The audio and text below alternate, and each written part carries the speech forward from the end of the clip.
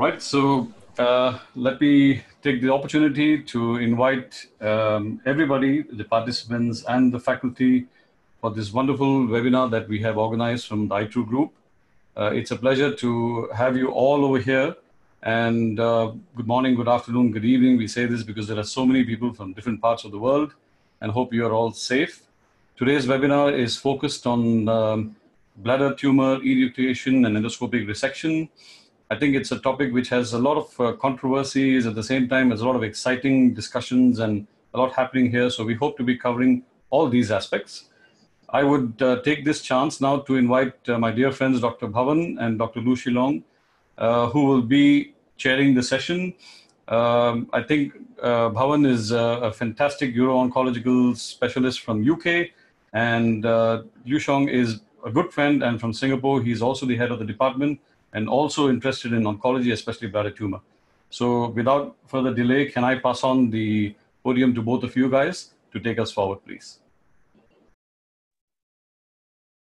Thank you, Vineet, for this very special invitation. My name is Shiong from Singapore, and my co-chairman is Bhavan. Bhavan, would you like to introduce yourself?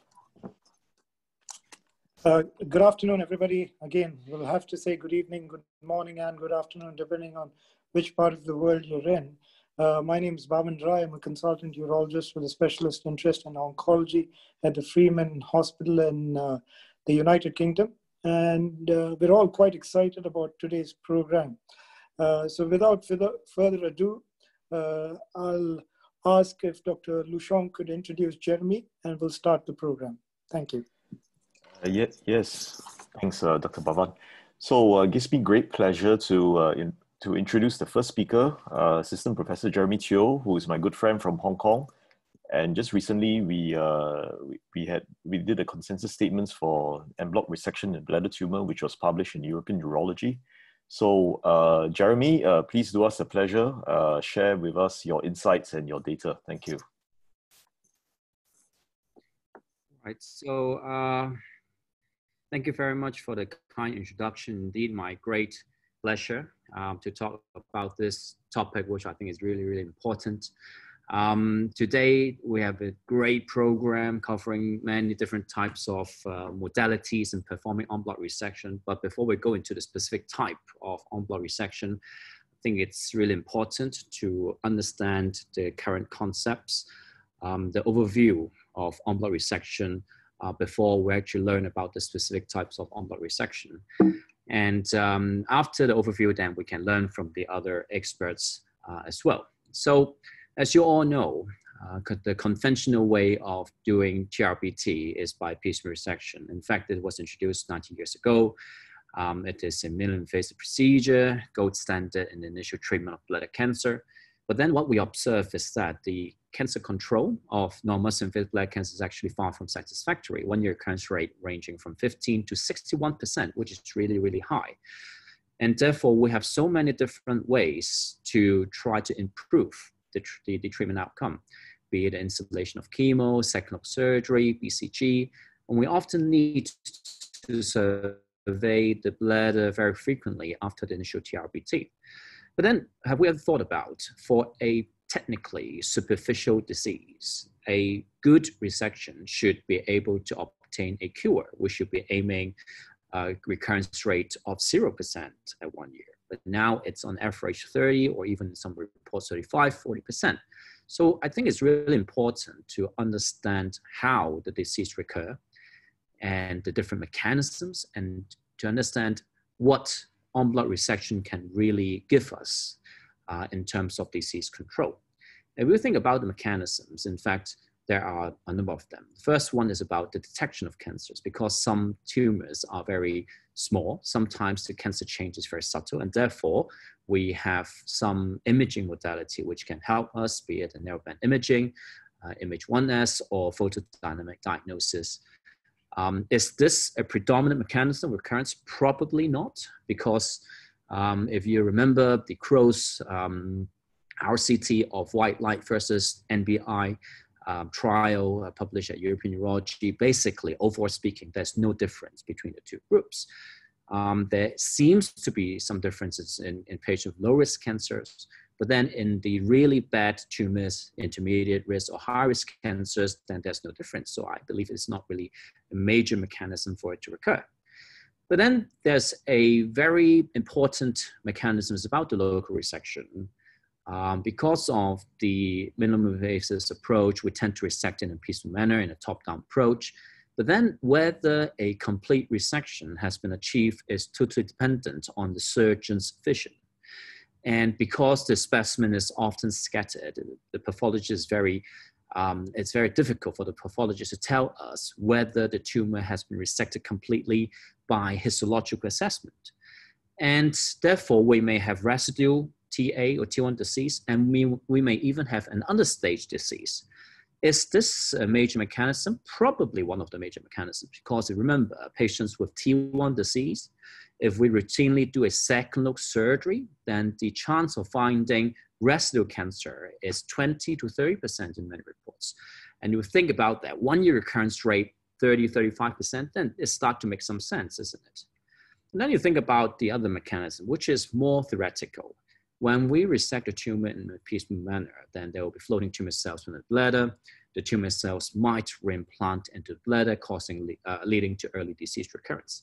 Is there any evidence that this is true? In fact, we do have some genetic studies, for example, patients with multiple bladder tumor.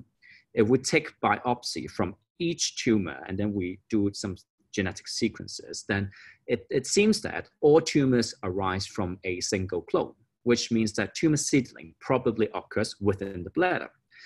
But of course, whether after you resected it, whether a recurrent tumor represents the original tumor, then we don't have such studies to prove it, but probably it exists. And therefore, we have some treatments, for example, an immediate installation of mitomycin C after operation, we hope to reduce the tumor reimplantation. And in fact, there are some studies showing that this practice is actually beneficial.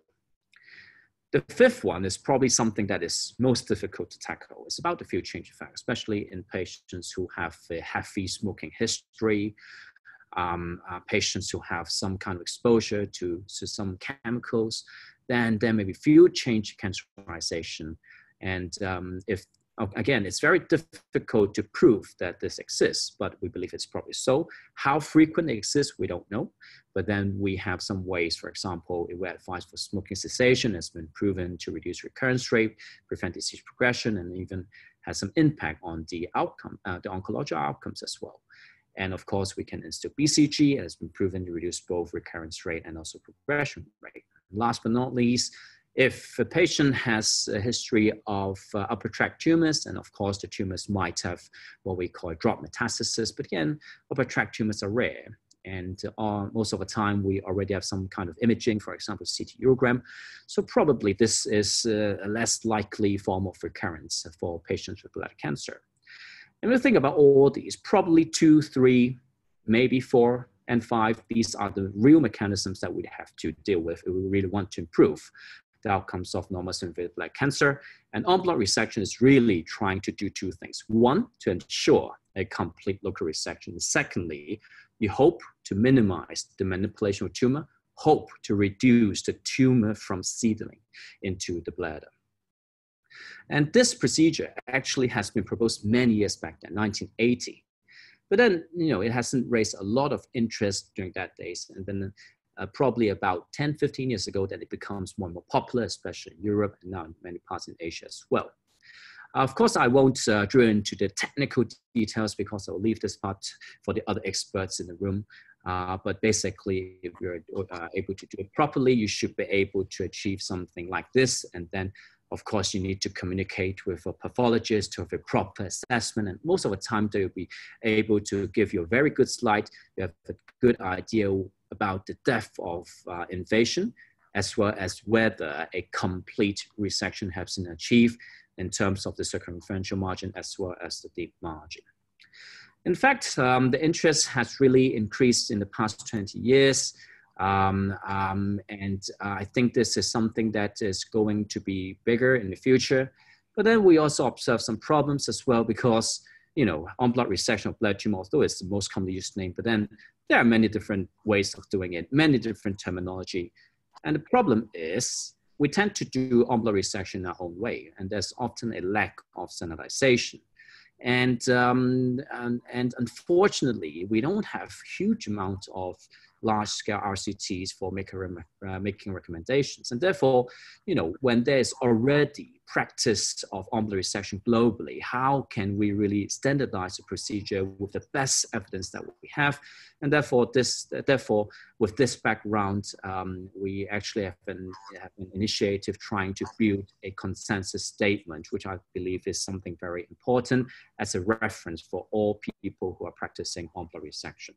In fact, this consensus statement is built on a rather stringent type of developmental process. First, we did a systematic review, and then we designed a survey, more than 100 statements.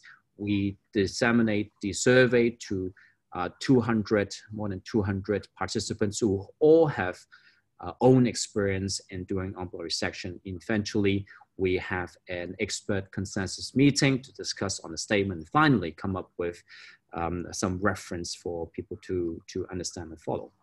For the systematic review, actually it's in collaboration with a number of experts in bladder cancer in particular. I really need to thank Stephen McLennan, who is actually working with the AU Guidelines Office, and we did a systematic review to evaluate the effectiveness of on-blood resection, as well as to identify the clinical questions or these uncertainties about the procedure. These are really the areas that we need to work on in terms of on-blood resection. After extensive search in the literature, we found that actually there are 10 randomized control trials being published. Most of them were relatively small in terms of sample size, about 100 participants for each trial. The largest one is almost 300. Unfortunately, most of them did not have a primary outcome of recurrence rate. Most just look into surrogate markers. And in fact, among the 10 RCTs, many of them were just presented in conferences. So some of them were just abstracts. We don't really have full papers. So still, the amount of evidence that we have is still rather limited. But if we try to pull all the RCT data together, we found that, first of all, on-blood resection takes a longer time to finish the procedure.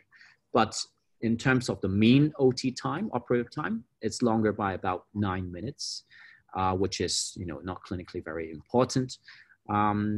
We realized that after on-blood resection, the duration of irrigation is actually shorter, favoring on-blood resection. And interestingly, when people always query, when we do on-blood resection, will we dig too deep into the deep muscle? Will we worry about bladder perforation? In fact, what we have from trial data is actually in favor of on-blood resection. The rate of perforation is actually lower. And if we think about that, especially for those who practices on-blood resection, we do it in a very precise, controlled manner. And for some energy modalities, there's also no, there's absence of optic jerk. For example, with laser, there's absence of optic jerk. And therefore, it starts to make some sense as well. Actually, on-blood resection would reduce the rate of perforation due to the nature of the procedure. In terms of recurrence rate, we do have a few studies, but then the sample size is quite small. We still did not detect any difference between on-blood resection and conventional TURBT in terms of the 1 year, 2nd year, and 3rd year recurrence rate. But our group feel that it's probably far too early to conclude, and we'll need more large-scale studies to address this. And after knowing what we know from the literature, we start to design the questions or the statements that we feel is important. In fact, we initially developed 102 statements. We delivered the disseminated survey to 200 people. And then we added one statement. And then at the end of the consensus panel meeting, 99 out of the 103 statements actually reached consensus. And these 99 statements were considered the reference standard in terms of procedure. In fact, for the expert consensus panel, we do have many experts from Europe, from Asia, and our moderator, Shiong, is also one of the experts that was invited. And eventually we got it published at European Urology just recently, and I really encourage you all to have a read on that.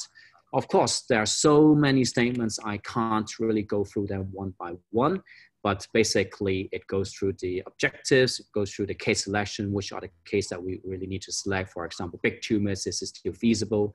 Surgical procedure, how we should do it, should we mark it? Should we incise it circumferentially first? Should we take biopsy after the umbilical resection? Different modalities of umbilical resection, does it really matter? How do we report the findings? How do we prepare the specimen for histological assessment? How to manage them afterwards? What are important outcomes? There are really a lot of things that are important peri-surgery, and therefore we published the consensus statement, and we really encourage you all to have a look at that. Of course, there are a number of trials that are really ongoing. If you look into clinicaltrials.gov, these are trials that you can find. The first one is actually the multi-center trial that is being conducted in Hong Kong, which I'll talk about later. We have a primary outcome of 1-year recurrence rate. If you look into the third one, it's actually by Prof. Shariat, 476 patients, but then the primary outcome is surrogate marker of the true muscle sampling rate. But these two trials are probably the largest scale trial that we foresee that the results will come out soon. For the trial in Hong Kong, it's multi-center trial, really including smaller tumors, 3 centimeters or below, 1-year recurrence rate as primary outcome, and we'll aim for a total of 350 patients. And I'm glad to let you know that we have almost finished patient recruitment. Hopefully, after 1 year, at the end of 2021, we will be able to present the results, in particular on the recurrence rate, which I feel is particularly important for the non-muscle invasive bladder cancer. In summary, umbilical resection, safe, technically feasible for non-muscle invasive bladder cancer. It can reduce postoperative irrigation time and reduce the risk of bladder perforation. Whether umbilical resection can reduce recurrence rate is unknown, but then we foresee there will be some large-scale trials on umbilical resection, and these results are eagerly awaited. To end my talk, I would like to talk about this paragraph, which is actually the last paragraph in the umbilical resection consensus statement paper. While we're waiting for this trial, I'm the principal investigator of the trial. Honestly, when I started the trial, I was very doubtful whether it would work or not. With more experience, I am more convinced that it works. I think it's promising. But more importantly is, whether it can be generalized globally, whether people can learn it properly. So education and training is very important. And in terms of trial setting, what we see is of course important, but when we generalize it, whether the benefit can really be generalized is another important issue to address. Therefore, with the foundational statement, our group is actually planning for a prospective international registry study on umbilical resection, and we'll plan to launch it in the coming 2 months. And we'll aim for 2,000 patients globally, hopefully with more insights about the generalizability and the practical aspects of the resection. And more importantly, we hope to find answers for some really difficult questions. For example, in the specimen, clear margin, but absence of muscle, do you need a sectional surgery? Positive margin, do you need a sectional surgery? Early T2 disease, early muscle invasive disease, but a complete resection, do you need a sectional surgery or radical cystectomy? There are many things that can be addressed if we have a large number of patients undergoing a procedure in a rather standardized manner. And last but not least, if you believe oncological principles exist for good reasons, I hope we can all work together and contribute to the development of umbilical resection in a collaborative manner. By this, I would like to end my talk. So thank you very much once again for an invitation. And if you have any questions, I will be very, very happy to answer them. Thank you. Thank you very much, Jeremy. I think we'll take the questions at the end of all the presentations in the Q&A section. But that was a great presentation. I'd like to now invite my colleague and good friend Rahul Gujadhur to give his presentation, which is perhaps his presentation is a slight deviation from today's topic, which is enucleation, and he's using TULA as an ablative technique. Rahul Gujadhur is a consultant at the Freeman Hospital in Newcastle in the United Kingdom. He's also one of the leads for non-muscle invasive bladder cancers and the diagnostic pathways for both bladder and prostate cancers. So, Mr. Gujadhur, if I can ask you to take over from you. Okay, hi everyone, and thanks for having me. I think before I start, I would like to congratulate Bhavan, Zeeshan, and Bhaskar on creating iTRUE, and come a long way in a very short time, and it's given us the opportunity to collaborate like this. And last but not least, to Vineet for organizing today. So I've been asked to speak about laser ablation, and I'm going to talk about the various modalities that exist, but more so about my own experience with it, especially over the past year when I've moved on to the diode laser. So a brief outline of what I'm going to talk about, with a background about TULA, as to why it's relevant today, what is the evidence and what the guidelines say about it, what are the different modalities. I will not, I think I've moved my video. Can everyone see me? No. No, we can't see your slide. You can't see the slides? No, we can't see them. Let me try and I'm sorry about it. Let me try and rectify this. Can't see the slides. They should be up now. Can you see them now? Yeah, we can see the slides now. Yeah. Okay, fine. Okay. So why is it relevant? What do the guidelines say? What is the evidence for it, or the lack of it? There are various ablation modalities, but I will focus mainly on the diode ones because there are other eminent speakers who would talk about Thulium and Holmium. So I'll stick to diode laser, what the future holds, and a bit of my own clinical practice. I think it's very important to know what has happened historically, because that lets us know, how we can improve on things. So when we do offer laser treatments of any kind to patients, they always feel that this is a very modern and new technique. I think we realize that laser treatment for bladder cancer, or generally in urology, goes back at least 50 years. I think laser treatment in surgery started in 1968, and the first laser ablation in bladder was done in Germany in 1976, where argon was used. There was a great impetus to use laser at the time, but then that momentum certainly faded away, because initially they used the ND-YAG laser, and the results at the time were slightly poor in terms of the therapeutic effect, longer catheterization periods, and also at the time I don't think access to equipment was as good as it was now. So I think it died out maybe in the late 80s, but in the last 2 decades there has been renewed interest in the use of lasers, as today's program suggests. That's also because I think we have better equipment, we've got better access to it, we've got more experience in using the laser, and I think one of the important things is there's greater communication now between the operating surgeons and the commercial field of those who make these lasers as to what is really required from us. So there's more interaction over time with that. Why is the laser ablation important? Why should we be doing it? I think we all agree that non-muscle invasive bladder cancer is a significant disease burden. Over the last 3 decades, life expectancy in general over the world has increased. It is becoming increasingly expensive to provide quality care. People are living longer, they have more comorbidities, a lot of them are anticoagulants.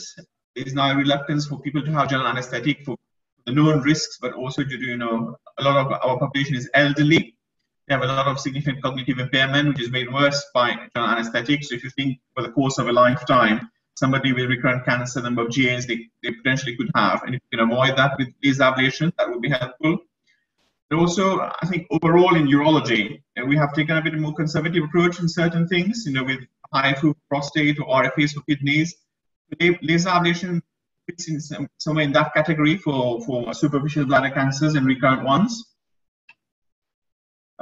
In terms of the guidelines, I want to bring back the National Institute of Clinical Health and Excellence in the UK, which came out with the guidelines for ablation last year.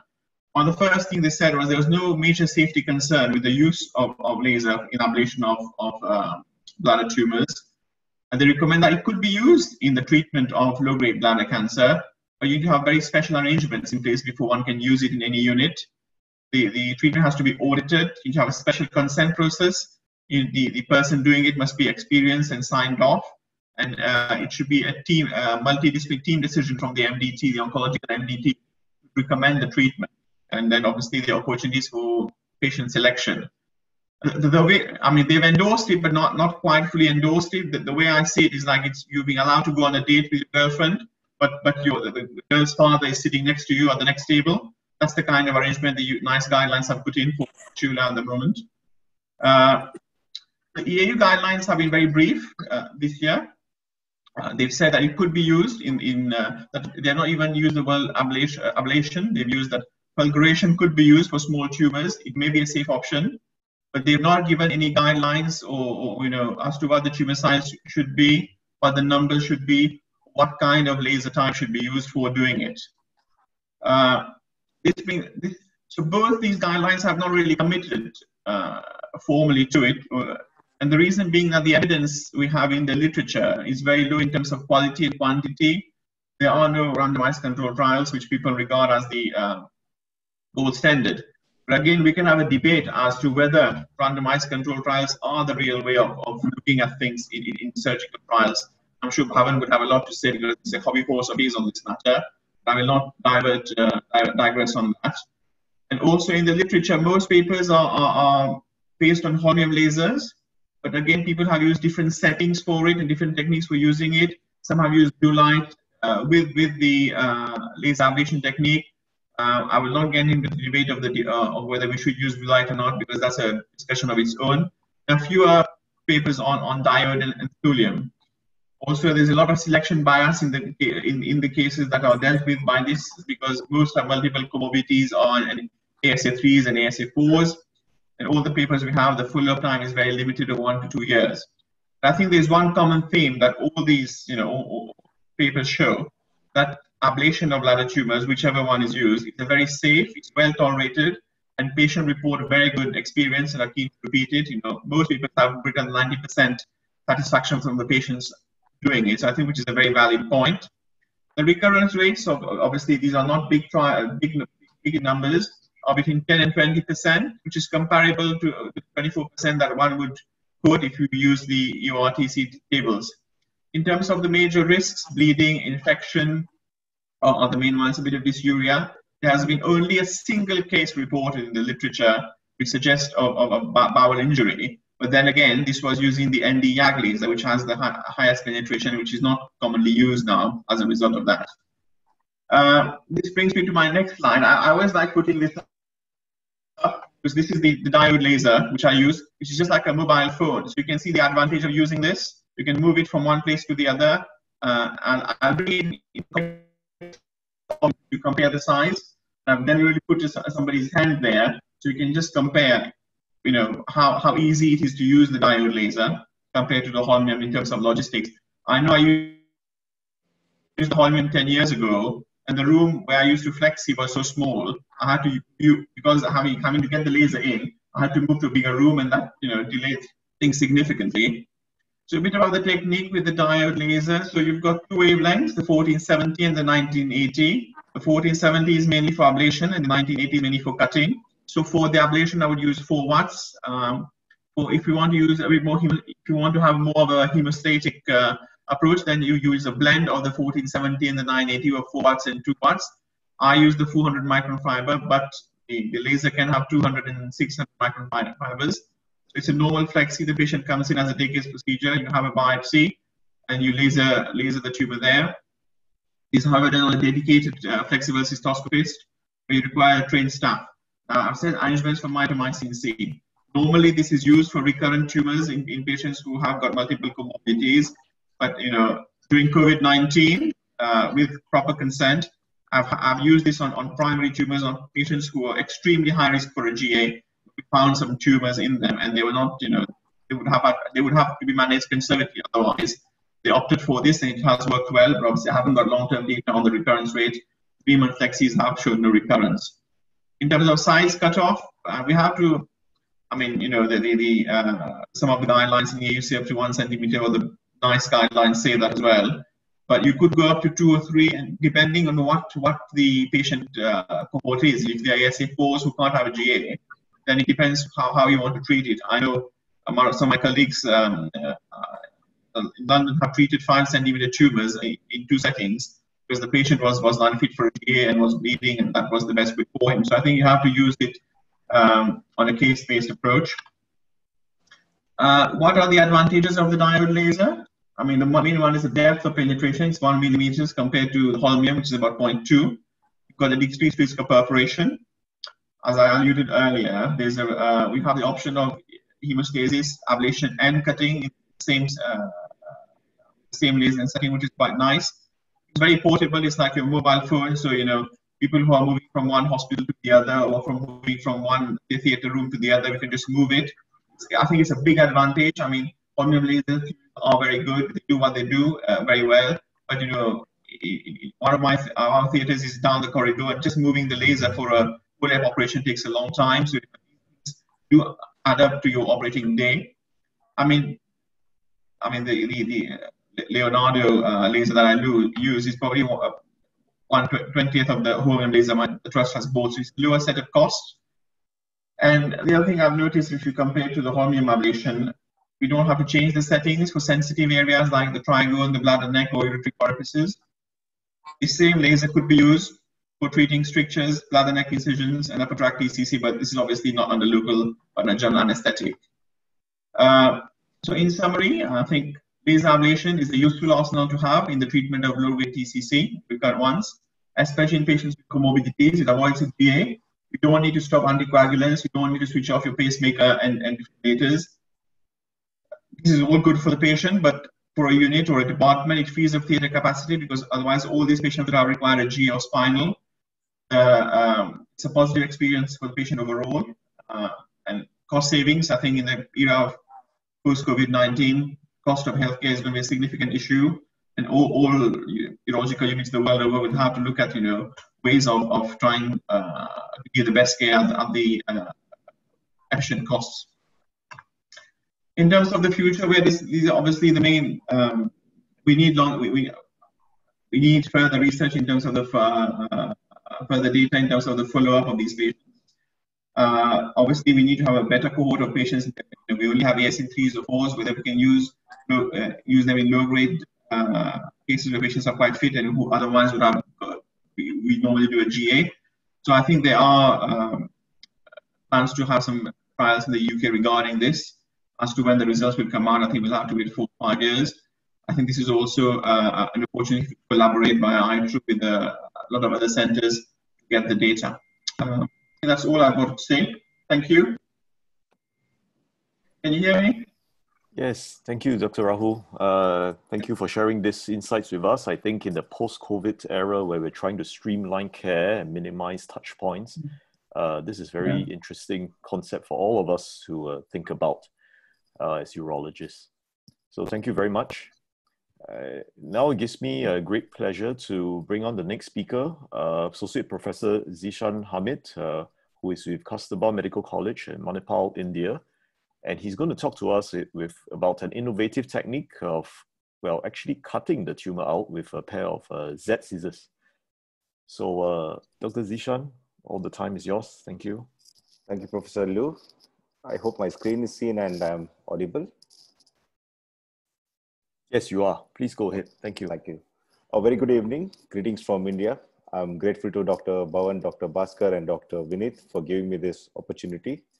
I'm Dr. Zeeshan Hameed from India, and I'll be speaking on ZEDD scissors, which is a novel procedure for treatment of non-muscle invasive bladder cancer. Traditionally, TURBT has been the gold standard procedure for resection of bladder tumors, which is done by piecemeal removal of tumor. And this procedure demands resection of or biopsy of the tetrasaur muscle, which needs to be identified and sent separately for histopathological examination. Of late, en-bloc resection has gained popularity, the advantages being almost 100% presence of tetrasaur muscle. It avoids tumor cell scattering and less chances of tumor reimplantation. And also in the guidelines, EAU guidelines, it says for exophytic part of the tumor, you should perform en-bloc and have little use of cautery for the procedure. This procedure, when we are done using electrocautery, has its own disadvantages. So it can have thermal injury to the tissues, which may lead to artifacts and fragmentation, and you may have to resect the tumor again. When you're doing the procedure for lateral wall tumors on block resection using electrocautery, there is a chance of obstructed jerk and perforation, which can be catastrophic. And at times, when the tumor is present in unfavorable areas like dome, anterior posterior wall, it may be difficult to do a en bloc resection with existing instruments. So this brings us to a question: do we need a new procedure which has no charring of tissues, which has no obturator nerve reflex or nerve jerk, and almost near total presence of detrusor muscle, and can reach all the surfaces of bladder, and also should be affordable? Hence, we came across cold en bloc excision. We invented this Z scissors, which is a slender, long, modified endo scissors, which is patented under Indian intellectual property, and also global patent has been applied for. This is the pictorial depiction of the procedure, where we make sure that two important factors which we look at. One is to have adequate deep detrusor muscle and margin, and also make sure that there is little use of cautery. Cautery is used only when there are bleeders present on the bladder surface. I'll be showing you a video. In order to have a proper bandwidth, I'll be minimizing my video. So the instruments which are used for cold en bloc excision of bladder tumor includes 20.8 French nephroscope, the novel Z scissors, and the electrocautery. We have designed two types of scissors, which are semi-rigid as well as a rigid one. The blades of the scissors are different. We have a straight, and also we have a curved one.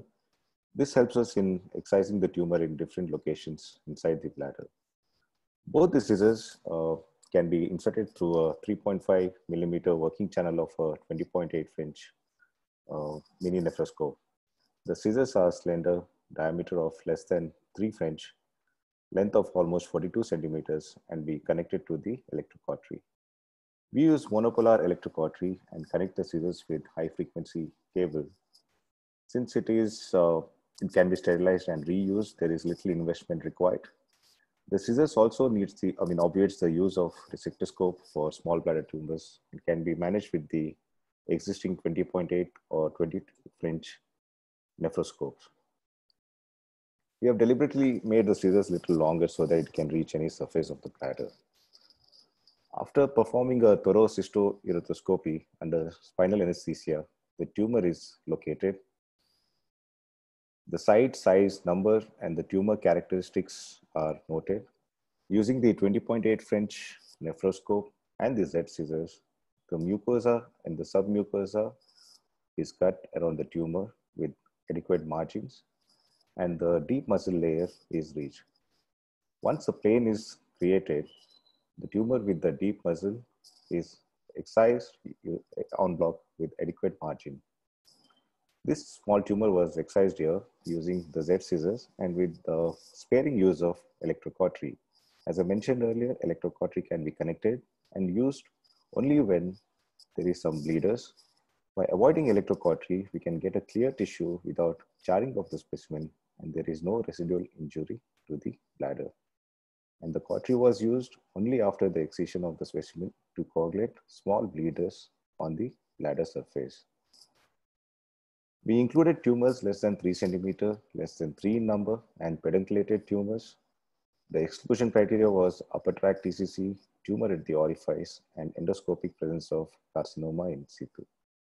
The benefit of using a mini nephroscope here is to maintain continuous irrigation and drainage, as this nephroscope has an outer sheath.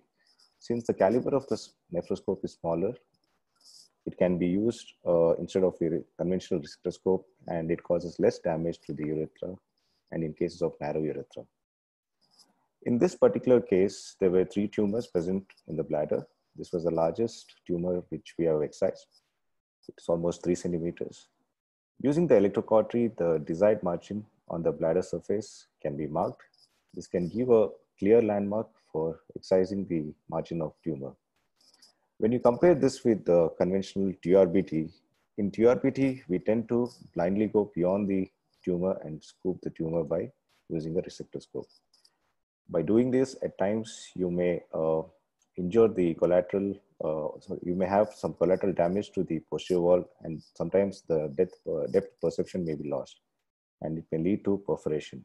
But in en bloc excision, after the mucosa and submucosa is cut, by using the sharp tip of the scissors, by making multiple small cuts, we go into the detrusor muzzle plane.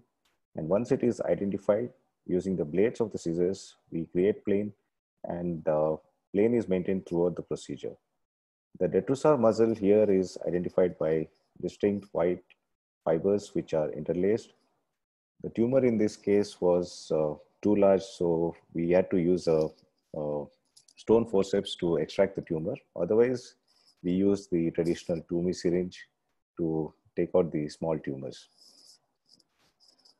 We have kept one aspect in mind during this whole procedure, which is minimal use of electrocautery. Hence, the name of the procedure is cold on block excision. Cautery is used only on the bladder surface, as I mentioned earlier, after excision to coagulate the bladder surface. Here we can clearly see the bladder surface after excision of the tumor, and we make sure that there is no residual bleeding and there is complete hemostasis. Again, this tumor was a little bigger, so we had to use a stone forceps to extract the tumor through the urethra.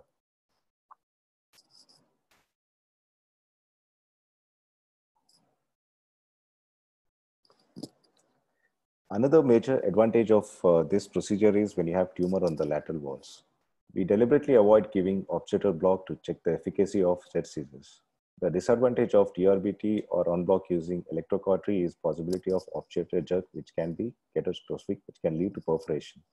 This procedure is advantageous for lateral wall tumors as there is no obturator jerk. These scissors can gain access to even difficult sites in the bladder. Here, the tumor was present at the dome, which is difficult to resect with the conventional instrument. Here, by just rotating the blades, we could easily excise the tumor at the dome without any intraperitoneal perforation or collateral damage to the bladder.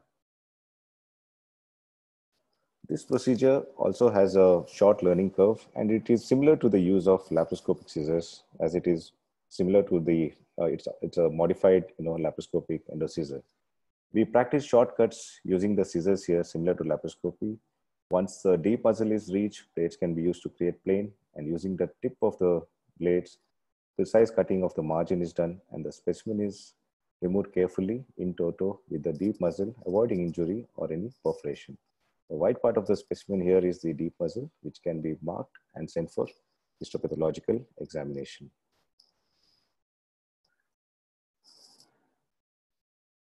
The histopathological examination showed presence of deep muzzle, and also since it is a single specimen, we can come to know the depth of the tumor. Here you can see the depth of the tumor when compared to the detrusor muzzle. Our work was recently published in Video Endourology, and the paper on the pilot study is still under review, should be soon published by another journal. So the initial results of 12 patients had no obturator reflex, there was no perforation, and the detrusor muzzle was present in almost 92% of the specimens, and on follow-up of 3 months, there were no recurrence. To conclude, on-block resection using ZEDD scissors is safe and efficacious. There is confirmed presence of detrusor muzzle. Since there is no use of electrocautery, there is no obturator jerk, no thermal injury to the specimen, and also it can be an economical alternative for small bladder tumors. Other opportunities for this scissors is surgical treatment of uretrocele. We have done a couple of cases with adult uretrocele, and also removal of body inside the bladder, and surgical treatment of impacted stones. At times it may be difficult to remove the stones. When your anesthetist is happy that he may not require to give a obturator block, and the scrub nurse is happy because she doesn't need to separate the specimen or look for any deep muzzle. Pathologist is quite happy because it's a single specimen. There is almost 100% presence of muzzle and there is no charring or artifacts. Patient is happy because there is less cost, no repeat procedure, and less complications. Naturally, the urologist also is going to be happy. So thank you for the opportunity again. Thank you, Zeeshan. That was an excellent talk. And I think one can see a number of opportunities with the technology that you've developed with the ZEDD scissors. I'll now request our next speaker, Dr. Ka-Lun Lu, Assistant Professor at the Chinese University in Hong Kong, and he will be speaking on loop dynamics and bladder tumor endoscopic submucosal dissection. Dr. Lu, if I could ask you to take the floor, please. Dr. Lu. Thank you. Good evening, everyone from Hong Kong. So thanks, moderator, organizing committee for your kind support and also invitation. So today my topic is PTSD and loop dynamics. So everyone know that bladder cancer is very common cancer. It's a top 10 most common cancer in the world, and it's mostly found in the developed countries. And all of us know that this, most of us is just only the non-muscle invasive bladder cancer. Just only 30% of those have muscle invasive bladder cancer. It means that most of the case can be treated by endoscopic means. Traditionally, we have a TURBT because it can help us to have kind of therapeutic effect. At the same time, we have kind of staging and also have a pathological outcome to see whether there's any recurrence later on. However, why do we need to have a new method to replace the conventional TURBT? So I have previous speakers already mentioned that the drawbacks of a conventional TURBT is that there's a breaching of the unity of the bladder cancer. There will be the risk of bladder seeding during the TURBT. At the same time, there will be close to the obturator nerve, there will be risk of obturator jerk and also perforation of bladder cancer. The most important issue is that sometimes there will be cauterization effect, showing that the pathologists do not have any muscle for proper staging of the lesion. The most recent meta-analysis showing that there's 19 studies with around 1,300 cases on each arm, and compared with between the on-board resection and also TURBT, and found that the on-board resection have a significant lower catheter time, hospital stay, intraoperative complication, post-op complication, and also 24-month recurrence rate. Other than that, there is no significant difference between these two groups. So why do we need to have PTSD as one of the options of the on-board resection? Before there's a real case demonstration, there's an animation to show how it works. Firstly, there is a hybrid knife. There's a very strong water jet in the middle of the lumen of this hybrid knife. At the same time, there's also a diaphragm for the cutting and also hemostasis. There's an I-type and also T-type diaphragm. We use a monopolar diaphragm effect. At the same time, we start with similar to on-board resection. There's a 5 to 10 millimeter clear margin from a tumor. After that, you can cut open all the mucosa. The beauty of this PTSD is that we can have inject the morphine blue and also the saline to elevate the tumor before cutting, so that it can add a cushion between the tumor and also bladder wall, so as to minimize the chance of bladder perforation and also obturator jerk.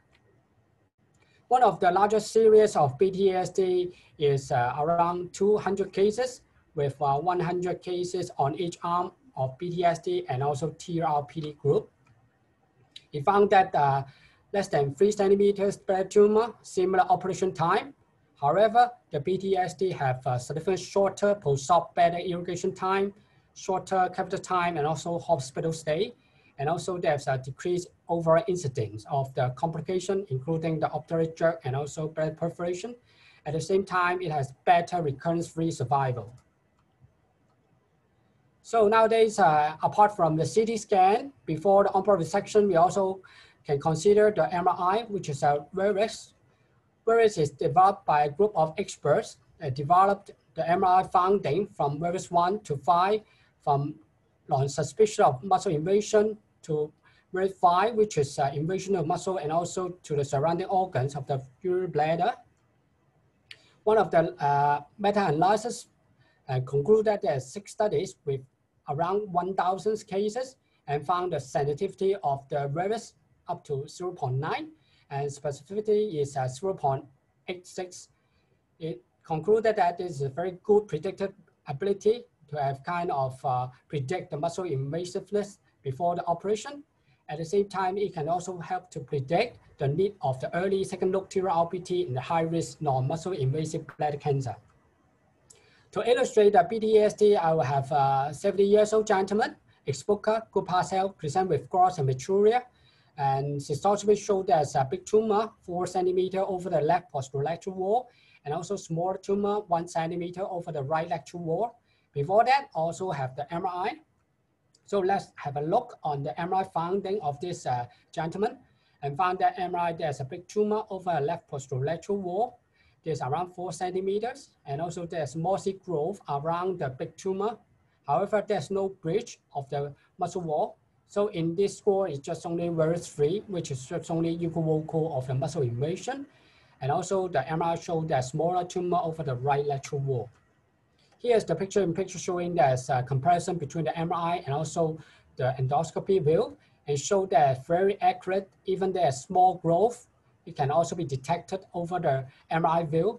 And also the VIRUS 3 show that there's an equal code of the muscle invasion. So in this situation, we will particularly have more muscle for pathologists to further staging of the breast cancer, since it's a very big tumor. For the smaller one, it's also very free.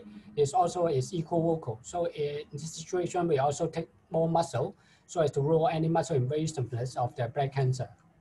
So here's the video showing there's a very big tumor just next to the left side urethral orifice. At the same time, there's mossy growth just next to the big tumor. At the same time, we can see there's a smaller tumor over the right lateral wall. Since this is very close to the obturator nerve, so the BTED is very good advantages, so as a cushion to separate the breast tumor and also from the bladder wall. The first step is that we have 5 to 10 millimeter clear margin from the breast tumor. We mark up with the diaphragm using the cutting mold. Circumferentially, you can see. And afterwards, you can inject the methylene blue. The advantages of the methylene blue is that we can stain up the bladder base so that the pathologist know where is the bladder base and can particularly focus to find out the muscle for proper staging. So I think the trick of this BTED is that you need to keep elevating the bladder cancer before you use the diaphragm, because it can help us as a cushion and also separate the bladder tumor from bladder wall so as to minimize the chance of obturator jerk and also bladder perforation. Now you can see that once you inject the methylene blue and also the cyanide, the tumor is elevated at least around 1 centimeters from the bladder wall. And then you can use the tip of the receptacle so to have kind of blunt dissection. Here I will particularly demonstrate this is the muscle. In this situation, we can inject the methylene blue and also cyanide to elevate this muscle. We particularly take this muscle for proper staging because we can very guarantee that we have included the whole muscle and send it for pathologists. So another beauty of this BTED is the diaphragm can also to cauterize the non-ruptured bladder vessels and very efficiently, so we can maintain a very clear view. At the same time, you can see that the cauterization of the bladder base not that much. At the same time, after the removal, then we have hemostasis. And similar procedure over the right lateral wall. After that, after removing the two tumors, usually we use a very specific endobag to retrieve the tumor en bloc, and then we stick to the foam and with some pin so that we just kind of reconstruct the bladder tumor and send it for pathology for staging. So the whole procedure is around 1 hour. There's no drop of hemoglobin. Usually for a big tumor, we have bladder irrigation for 6 hours or overnight. And usually the patient can be off the Foley and discharged on post-op day 1. And final pathology of the big tumor is T1 high grade. There's muscle included, but there's no muscle invasion, just compatible with the MRI before the operation. At the same time, the 1 centimeter tumor is a T8 high grade, and there's no inappropriate invasion. So we also published our earlier outcome of the application of the reverse in the BTED. We include the tumor that we recruited in the BTED and also with reverse before the operation. There's also include a single or 2 tumor or even 3 tumors per case. And tumor size range up to 4 centimeters. And the tumor distribution is all over the bladder, including the dome and anterior, and also lateral, which is a very high risk bladder tumor, the very high risk of bladder perforation and also obturator jerk. The mean operation time is around 35 minutes. Estimated blood loss is just only around 10 ml. There's no bladder perforation or obturator jerk.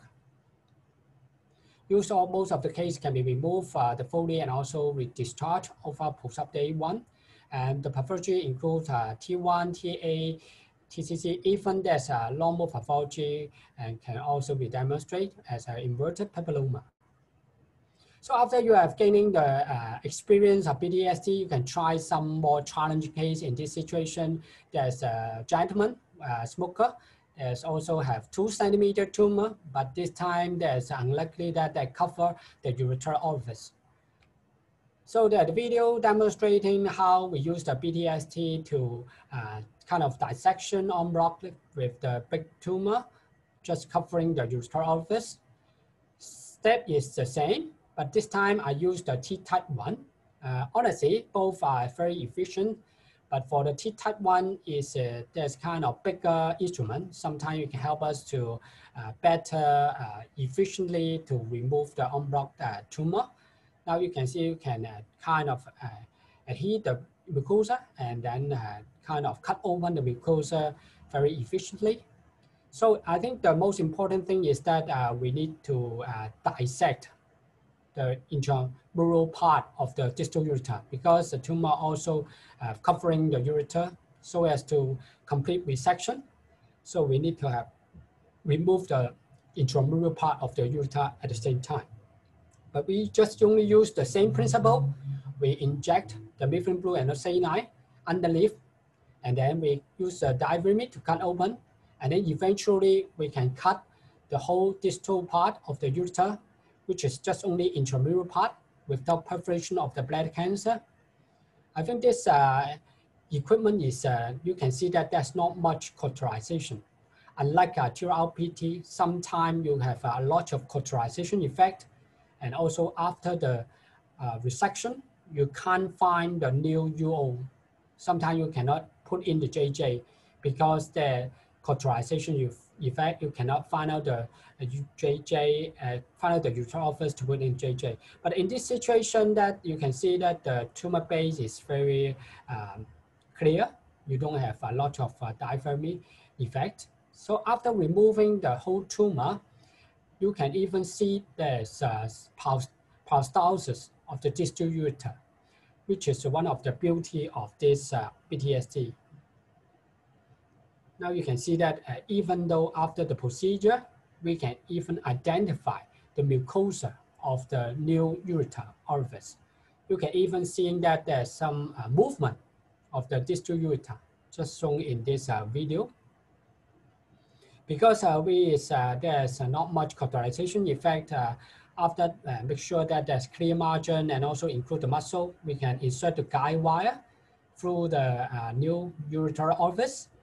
And afterwards, after confirm the position of the guide wire, we can start to put in the JJ. We have found that in this situation, later on we have surveillance cystoscopy. There's no obstruction, and still can some of ejection of the urine from the new urethral orifice. So after that, apart from the endo bag, for the smaller tumor, we can use the forceps to remove it. So another challenge case is also a poor gentleman, a smoker, and also have a history of bad neck obstruction, and there's diverticulum. Unluckily, you know that the diverticulum is also the risk of subsequent malignancy, including CCC. So in this situation, histology show there's 1.5 centimeters the tumor. We use the little band imaging so as to have better clearance of the blood tumor. And this situation, although the tumor is not that big, only 1.5 centimeters, but the problem is that the diverticulum is very thin. There's no muscle layer. At the same time, the space is very narrow.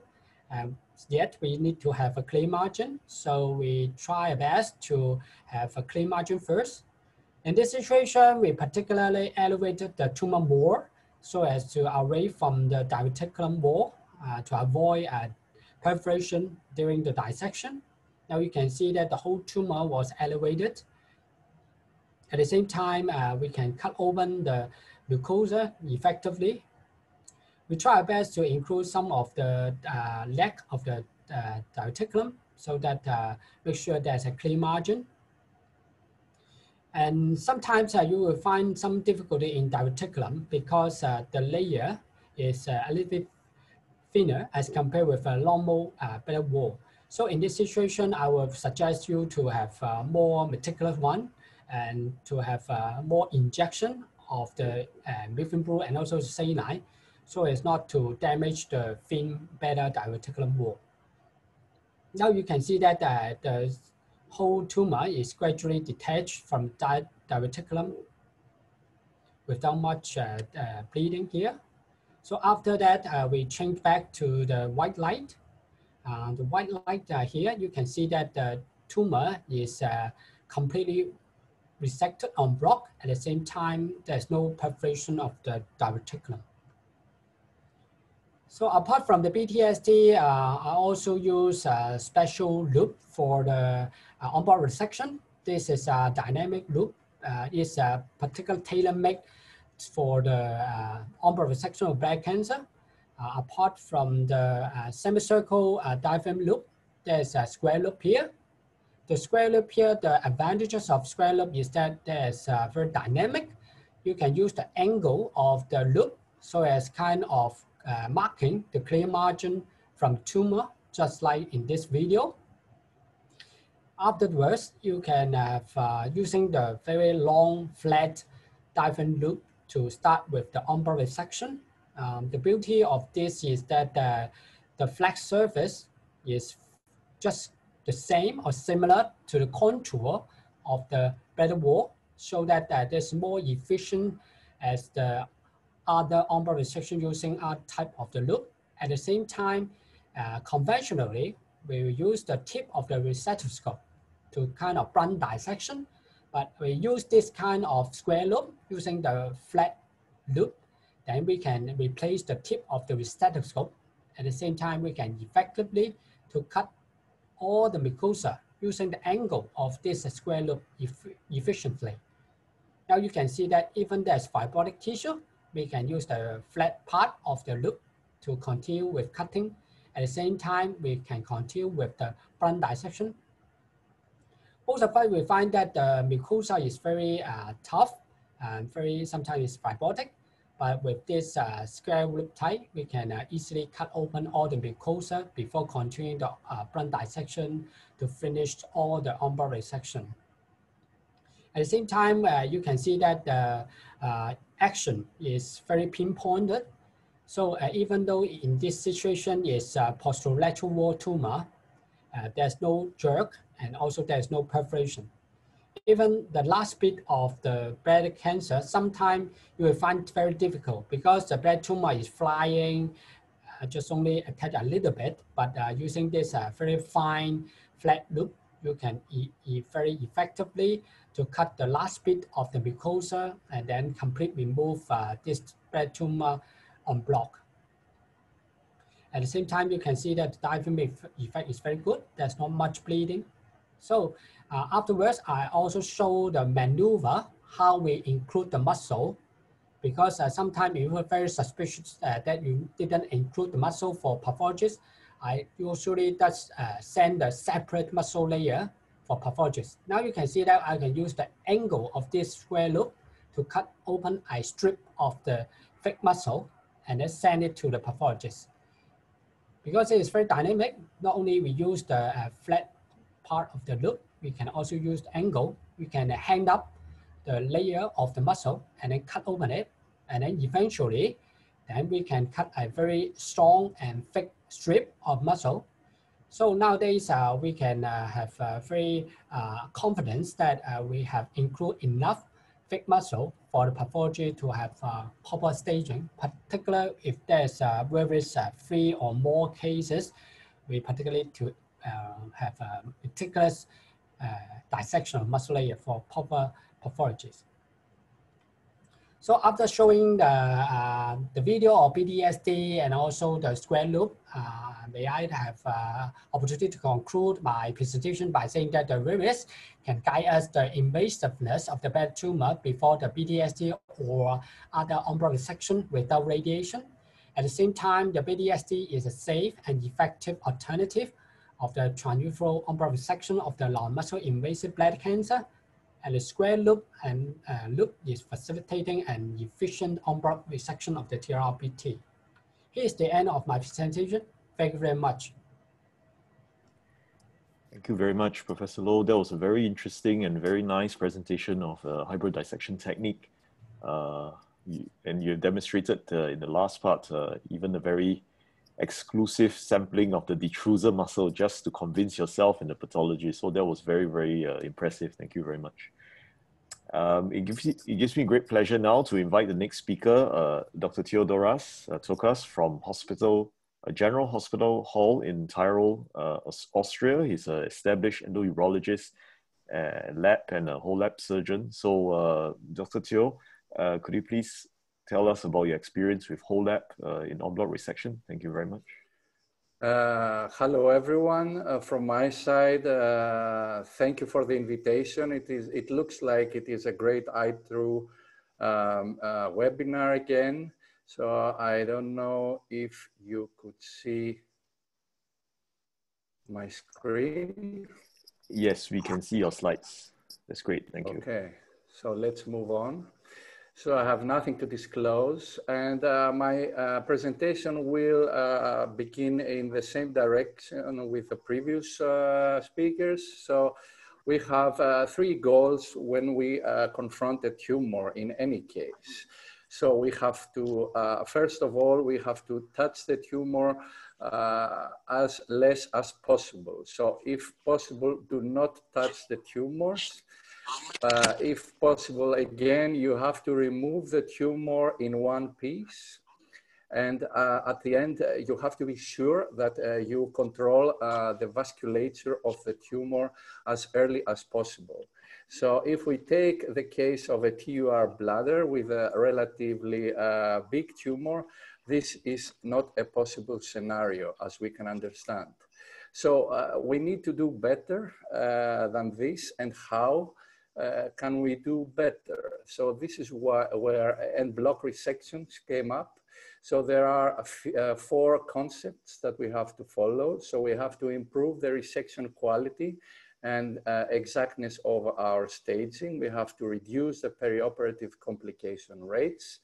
We have to decrease our recurrences, and we have, of course, to decrease our redo procedures.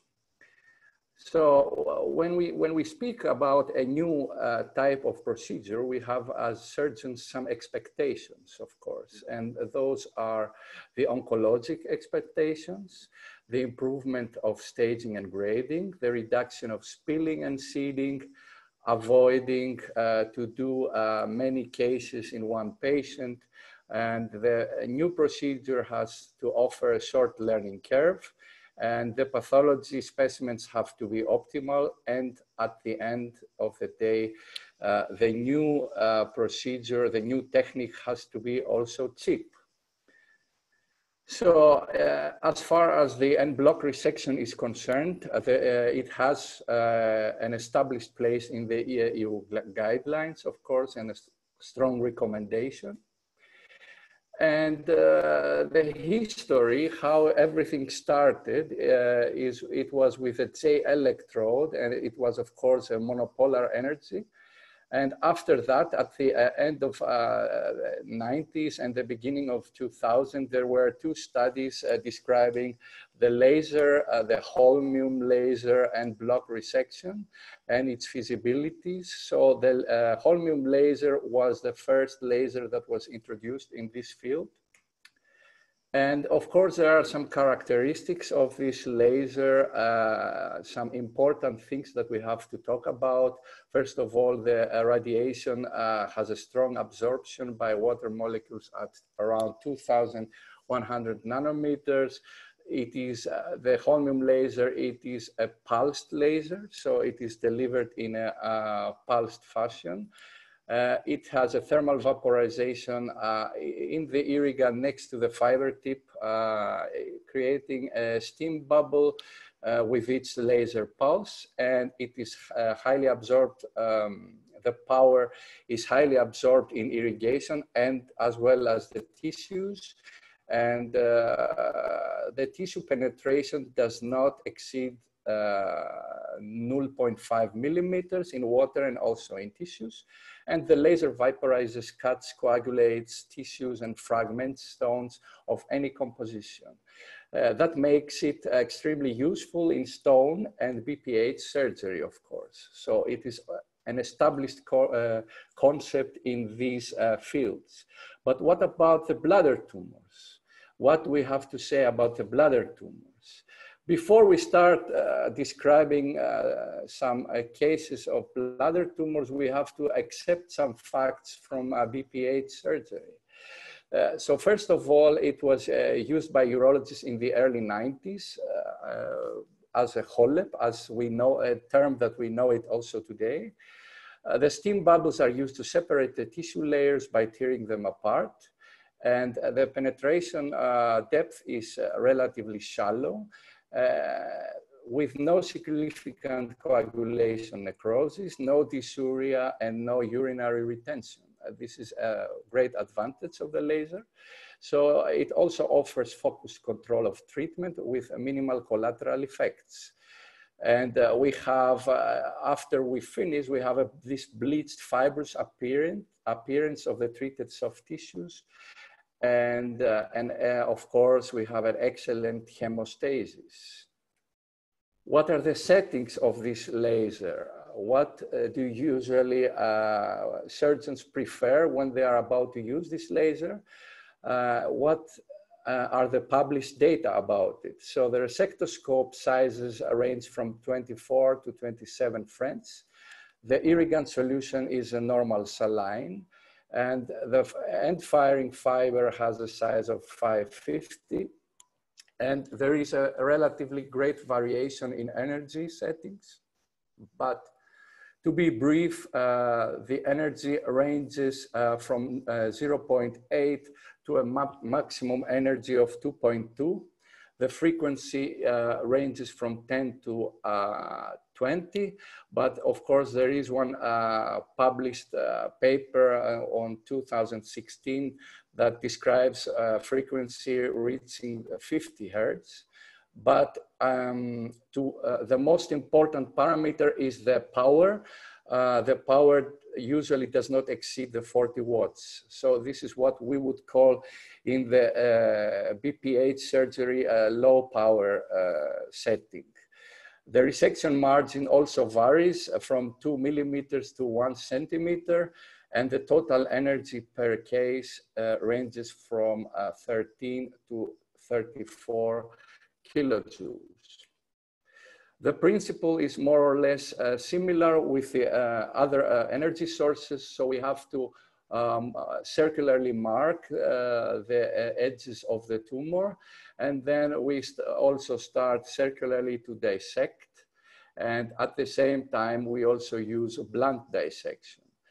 So after we finish, of course, we deal with the coagulation, which is not a problem in most of the cases. This was a very interesting concept at the beginning of 2000, and there were 6 publications regarding the Holmium YAG lasers, 2 retrospective studies, and 4 prospective studies. But in total, there was a level of evidence, now 3. As we move on, looking at the literature, we reached to 2011. There was a great review by Kramer and Herman, those 2 names. You are going to hear them the whole time when it's about end block resection. So in this review, what we see is there were 11 studies regarding Holmium laser and 7 studies regarding Thulium laser. What is the Thulium laser? It is a topic of the next speaker. So I will not speak about it, but at the end of 2010, we start seeing studies describing this laser. From this graph, we see that those two lasers have similar settings, especially when it's dealing with wavelength. But what happens when we move on to 2017? So there is this great paper by the same group.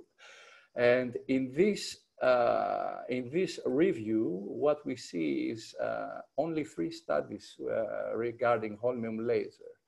So in compared with the first review, so there is a decrease of holmium studies. And on the other hand, when we look at the thulium studies, there is a constant increase. So especially beginning from 2013, we see that more studies have to do with thulium and not with holmium. And this is, of course, a trend towards thulium laser. Why is that? We will answer it hopefully at the end of this webinar. And as we reach in 2020, so the last 3 years, it is sad but true that there are no studies regarding holmium. So you see even monopolar, bipolar 3 studies, hybrid 1 study, and so on, but no holmium papers. And if we look closely to this great paper, which is, in my opinion, is the highlight of this webinar, and I strongly recommend everybody to read it. So this reviews great evidence, so randomized control studies regarding this topic. And what we see here is no holmium studies. So there is not enough data, even after those years, regarding holmium. On the other hand, if we take prostate surgery, enucleation, it is an explosion of papers and randomized controlled trials regarding holmium. Does this mean that we come to an end of the holmium laser? Let's find out. In the meantime, there are some multi-center studies from the ESUT that indeed describe the holmium laser among other energy sources, and they publish good results. So some smaller studies also prove that by comparing the holmium with the conventional TUR, we have lower bladder irritation rates after mitomycin instillation, and we have a lower duration of bladder irrigation, catheterization, hospitalization, and so on. There is also a meta-analysis showing that by comparing holmium with TUR bladder, we have equal procedure times, less catheterization times, less hospitalization times, better recurrence rates, no obturator nerve reflex, lower perforation rates, and lower bladder irritation. Also, the pathology specimens look good. So there is a detrusor muscle included in more than 95% of the cases. And there is a high quality of specimens for the pathological evaluation. So that means that holmium works after all, doesn't it? And of course, we can use holmium together with all new modalities like NBI or Hexvix with no problems. Then why do we have to move to the thulium laser? Again, the next speaker, I am very eager to see his presentation about it. I will not speak much, just remember some words when it's about the thulium laser: continuous versus pulsed, decreased penetration depth, smooth incision and vaporization of tissue, constant tissue interaction, and superficial penetration. This is what I found when I looked in the internet about it.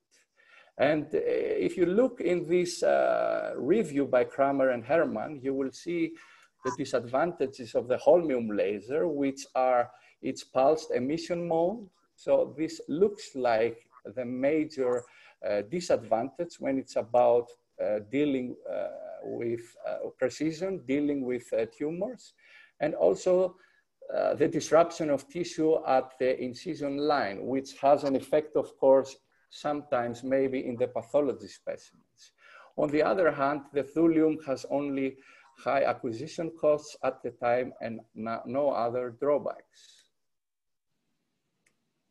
So if we take together everything that we discussed until now, it looks like the Holmium laser, sorry, it's a great laser for vaporizing tumors, but it's a not so precise laser for ERBT. So this looks like a great drawback of it.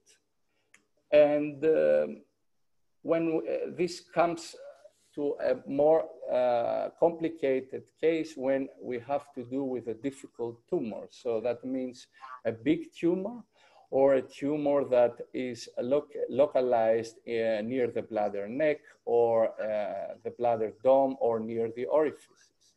And even in cases of multiple tumors, we have to be precise. And I don't know if the Holmium laser offers the precision. Of course, here at this point, I have to emphasize the importance of surgeon experience. And at the end, we have to deal with surgeon experience and to see if this plays an important role when it's about to choose the treatment of the patient.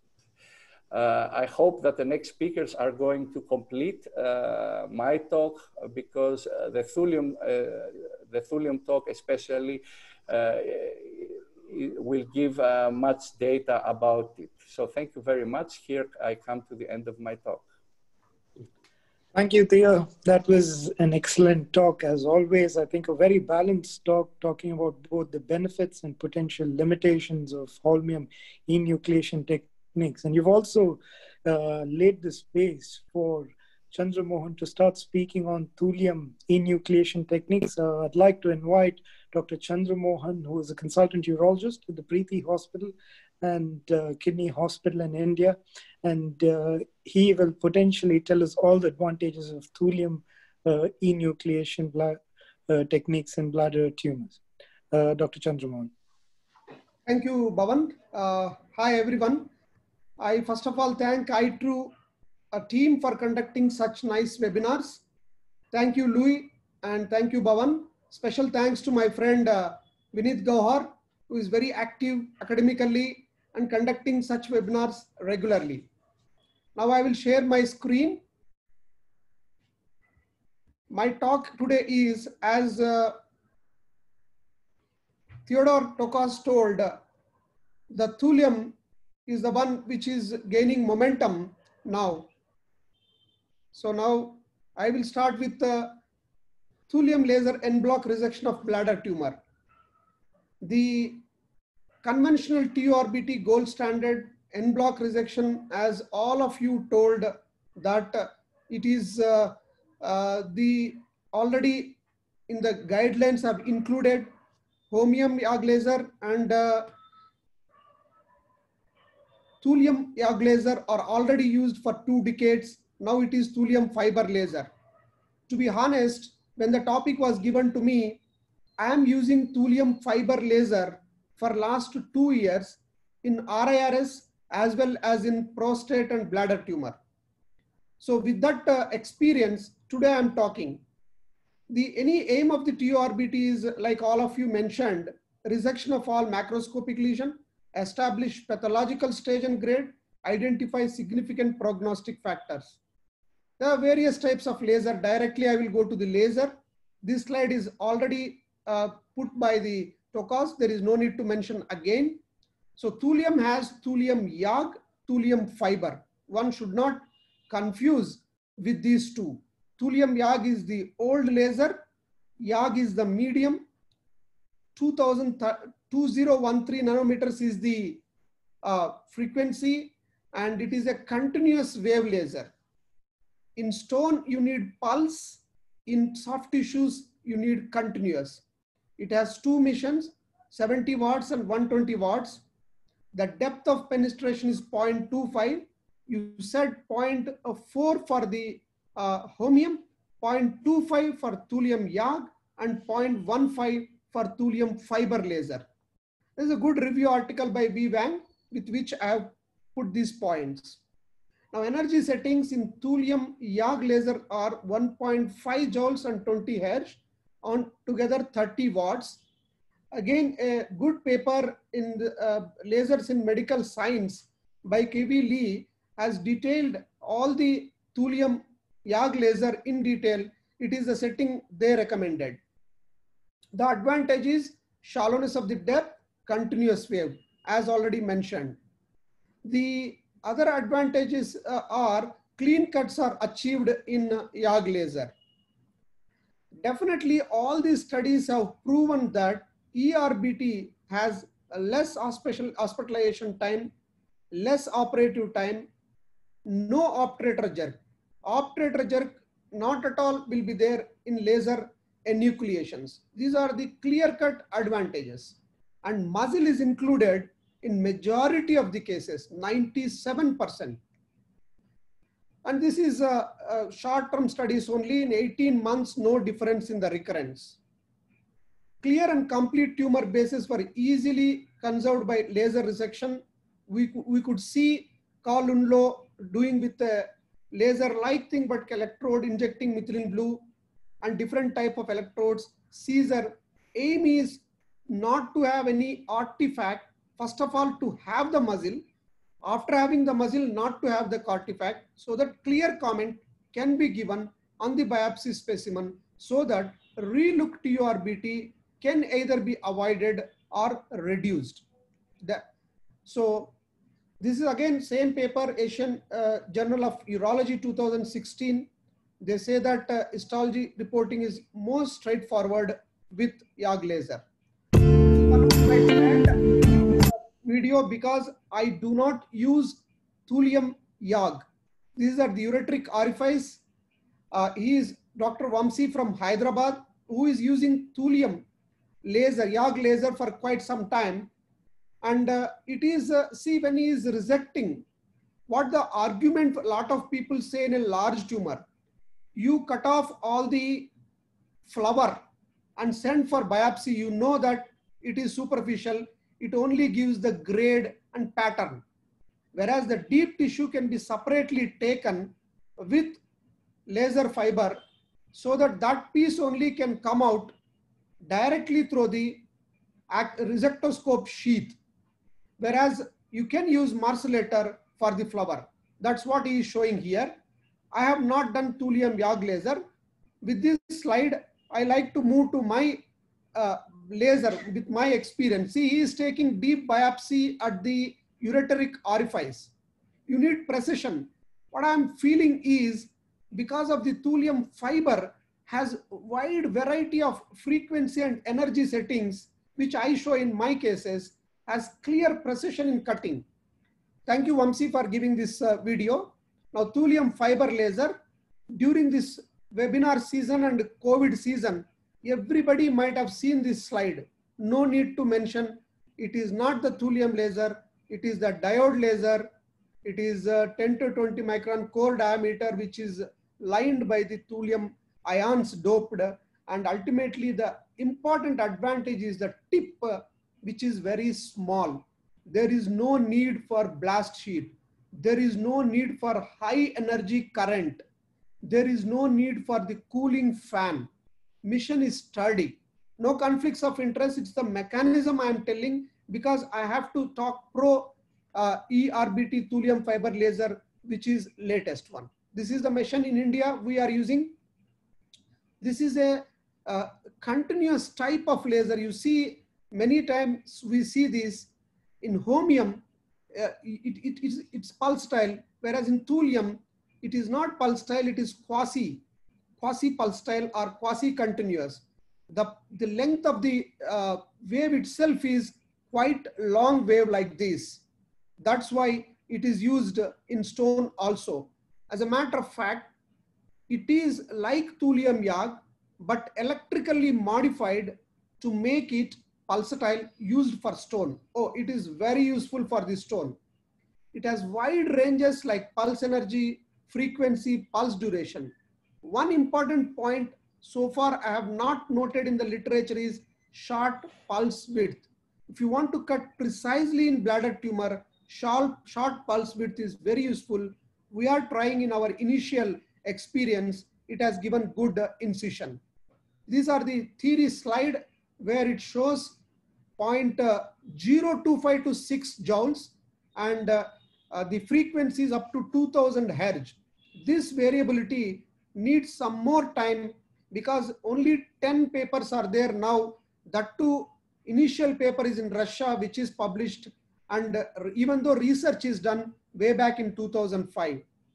If the laser fiber is small, for example, I had a case of stricture, I will show that with nephroscope of 12 French also, you can do the same movement.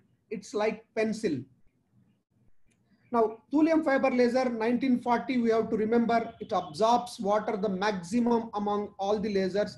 Thermal effect is the only effect which causes either incision or vaporization or coagulation. Undoubtedly, it is the best coagulating laser, but with varied setting, thulium fiber laser is a better incising laser also. Now, this is the wavelength form, and the early literature when I was going through, it is very interesting that Nathaniel Fried has gone too much depth. He has given the nature of the thulium fiber laser in so detail in 2005 itself. They have done a lot of research on the canine prostate. I'm very impressed with this paper. And before that, to be honest, always we see the research at the lab level, laser surgical medicine. This Pierce and Sharif have done a lot of work on this thulium silica fiber. So this is precise cutting. If you see here, 0 mm, no chance, 0.3 mm, 37% in Holmium YAG laser, whereas at 1 mm, that means as you go deep, it does not have any effect. Even you can perforate. We have voluntarily perforated, made a chunk of tissue and taken out with pre-peritoneal or fat layer because it will not go further deep and does not damage the intestine or whatever the viscera outside the bladder. It is the old films in 2005, how they have done research. We should remember this. This is the way how the thermal coagulation. This is the way at each micrometer length, it will be like this. And this is very good picture where in the ureter and bladder neck they have given. This is a specimen taken after the incision in canine model, how depth it goes. Now other lasers, I already told it is repitance. Penetration depth is 0.15. This is the only thing we have to remember. This is the smallest. This is the paper which is still not published in 2020. This is 2020. Enikiv, he has done a lot of research and a very good phase 2 trial. He has given some conclusions that thermal damage to the sample is less marked and it is a quasi-continuous mode of firing. And the same paper shows clearly that operator nerve reflex is 0 and perforation is 0. I mean, unless you made it purposefully, and bleeding is in few cases. Catheterization time is less. More of the other things are like papers presented in AUA, which says that detrusal muscle is present in significant number of the patients. And this is again same bladder cancer paper. They recommend 1 joule 10 hertz. That is 10 watts, very less. We are using 1.5 joules and 35 hertz that I will show in the video. And this is again video urology, nice video you can see in the internet how they have vaporized. They have done 1 joule 15 hertz vaporization. If you really want to vaporize small tumor, which you have already know the disease, if at all, and follow patients, nicely you can vaporize. Very good video.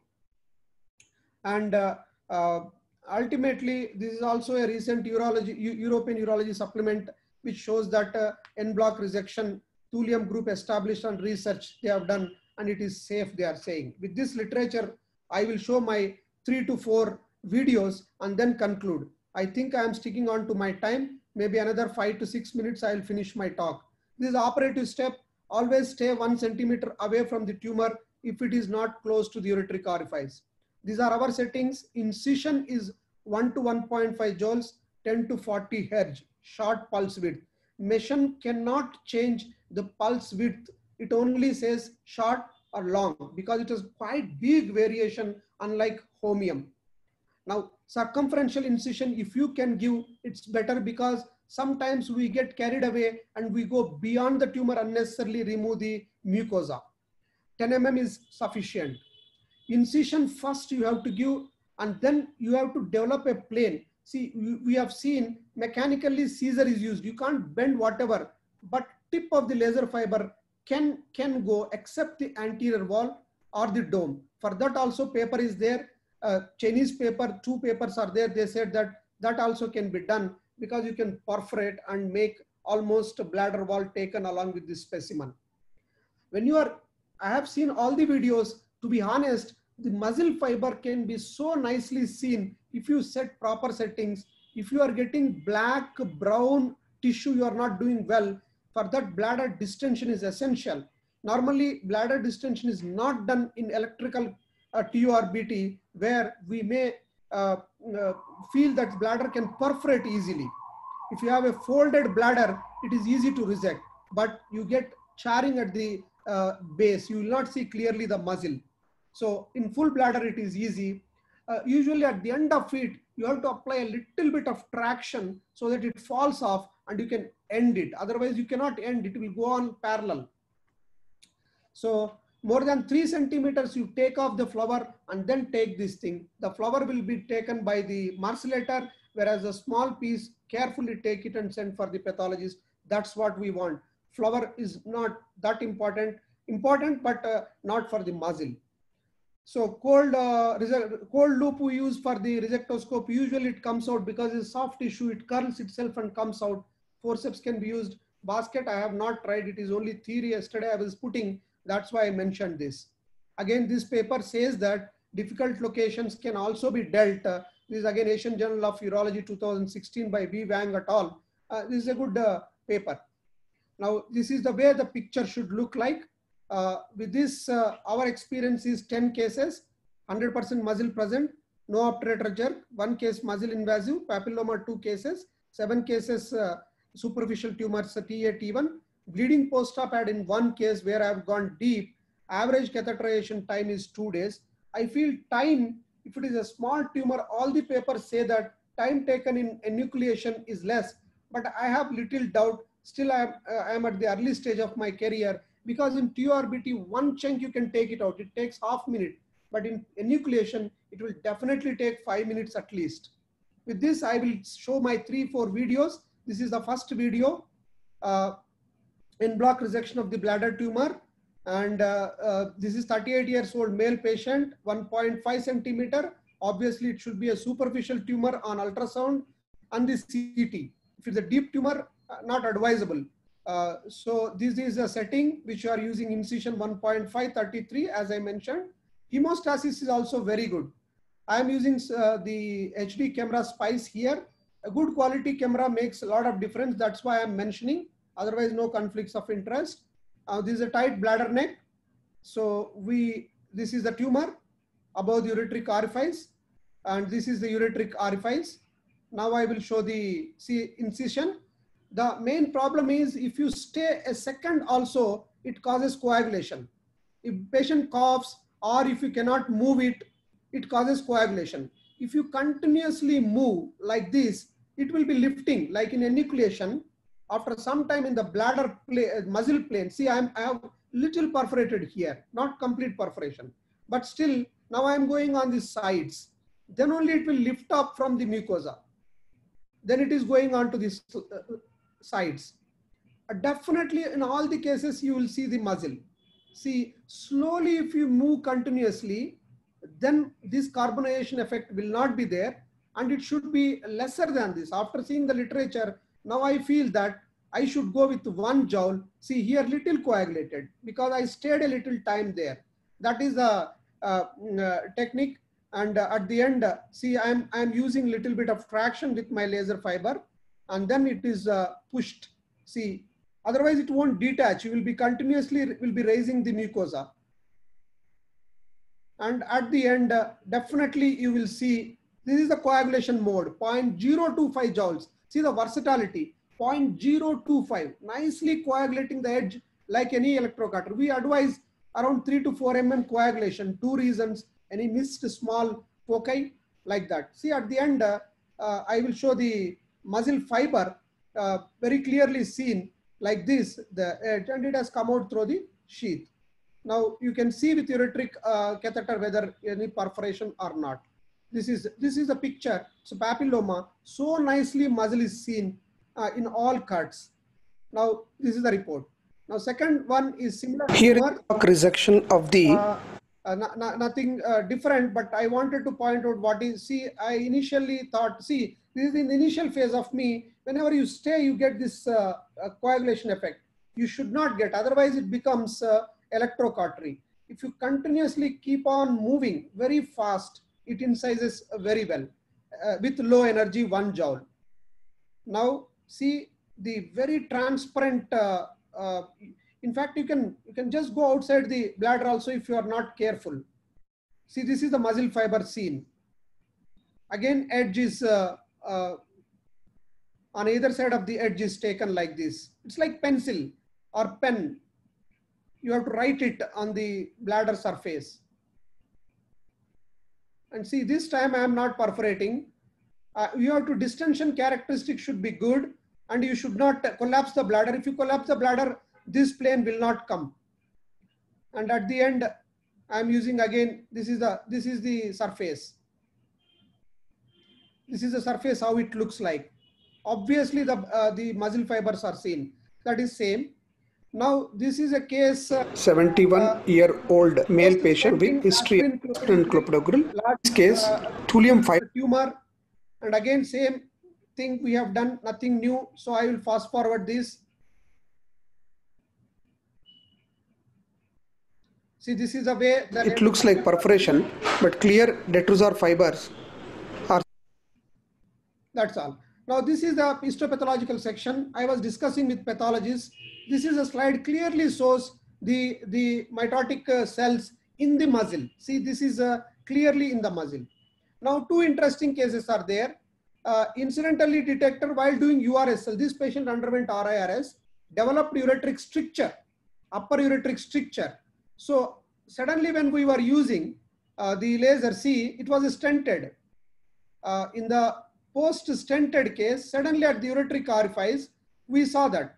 Then we called the patient attendant inside, and then we tried to be superficial.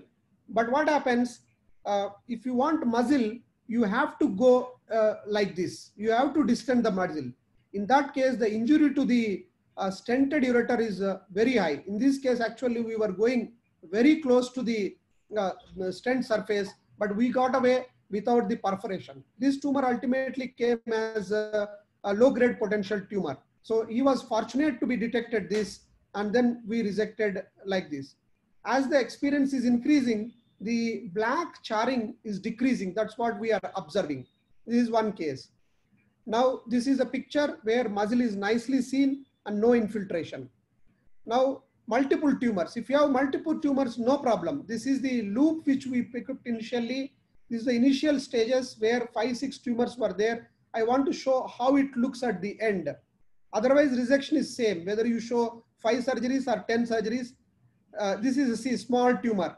You mark it and lift it. This happens only in distended bladder, but in collapsed bladder, it is difficult. Now at the end, you see all the tumors. This is one tumor. This is the ureteric orifice. I am just checking orifice is intact or not. With the laser fiber, this is one tumor large. This is one tumor at the trigone, one more tumor. So one case we have done with nephroscope where stricture was there. Again, nothing in technique wise. This is a 12 French nephroscope. Again at the ureteric orifice. Nicely you can do it. But only thing is that vision will not be that much. With this last video, I will conclude my talk. See, it's all your depth. If you want to perforate, you can perforate. If you want to go in between the layers, you can. This is a precision. So you have to be precise. If you go deep, you may perforate. So prostatic urethral groove, one case. Sorry, I forgot. Here is a case of interesting case. In RGU, one patient, young male, has come. This is the uroflowmetry. This is a small radiolucent shadow. When you went inside, you see in such cases, how will you resect? If you use ERBT loop, you may injure the, see exactly here. Exactly here. This is the tumor. These cases are not common. So initially I have examined the bladder. I examined this hyperemic bladder a little bit. This is the loop. If I have used the loop, some amount of the damage, see exactly distal to the verruc. So I changed my mind to incision, and even though I have not gone deep, it's very precise and good margin I got. Fortunately, again it has come as papilloma. So this is the areas where this precision helps a lot. Even though it is not bladder tumor, it is on the transitional cell region. So this intact came in the urethra only, it was there. Just the coagulation, see I am coagulating at the area, no bleeding, and same day patient could be discharged. This was there in the lumen of the urethra, and it came out like this. It came out like this, small one. This is at the end of the picture. Muscle was contracting, no problem at all. Just distal to the, see I am going inside. See this is the membranous urethra. This is a membranous urethra. And just like that it is there, nothing, this is the picture. So advantages are good quality specimen, presence of detrusor muscle, less complications, less hospital stay. Disadvantage in large tumors, it may be difficult, abnormal location like anterior wall and dope, a cost issue, every 1-2 years you are getting one new laser with new settings, you can't buy all of them. So TFL has theoretical advantage over thulium YAG laser, initial clinical experience is promising. Further large-scale studies are required to confirm. We have sent the paper. We will see with these 10 cases we have sent. Thank you for giving opportunity. Thank you once again, iTRUE, Vineet, Lee, and Bhavan for giving this opportunity. Thank you very much. Thank you very much, Dr. Chandra. There was a very, very interesting presentation and very nice videos of very unusual cases. For all the audience that have joined us today, we have more than 1,000 online now. We have gotten some of your questions and we will address them shortly in the Q&A session. So now, without further ado, it gives me great pleasure to bring on the last speaker for the session. This is Dr. Figueiredo from Brazil. He is from Hospital Pompeii, and he's going to show us his tips and techniques for some of the more challenging cases for en-bloc resection. Dr. Philip, all the time is yours now. Thank you very much. Hello, everyone. So I would like to thank Dr. Vineet for the invitation. It's a great pleasure to be here. It's an honor to join you in this wonderful webinar. I would like to congratulate the other presenters about the high quality presentations. And I'm going to talk about challenging situations in en-bloc resection of bladder tumor.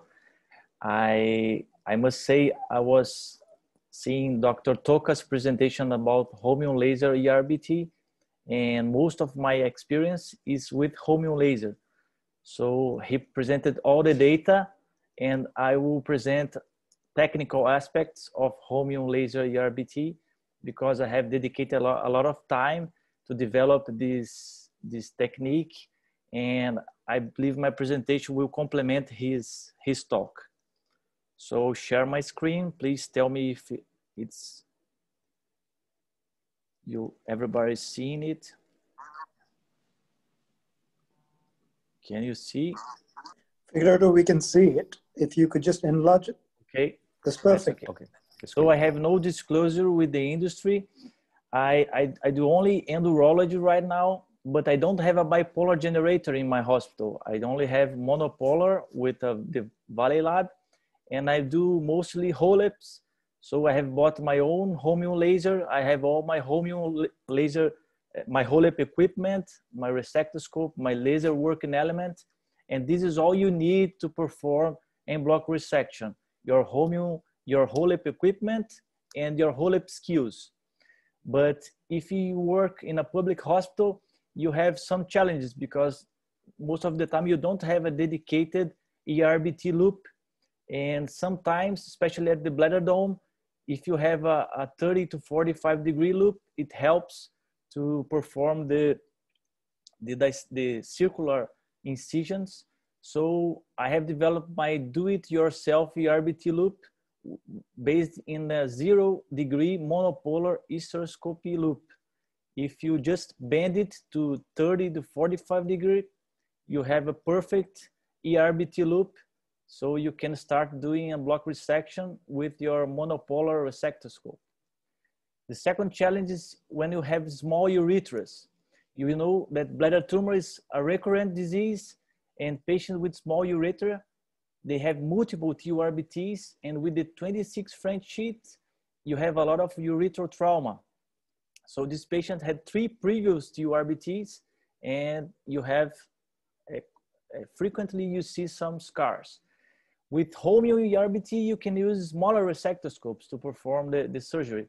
I'm doing my HOLEPs with 22 French sheets and even with 18 French sheets, and you reduce the urethral trauma and the chance of strictures. The second challenge is in male patients with long urethras and tumor at the bladder dome. Sometimes the standard resectoscope, you can't reach the tumor.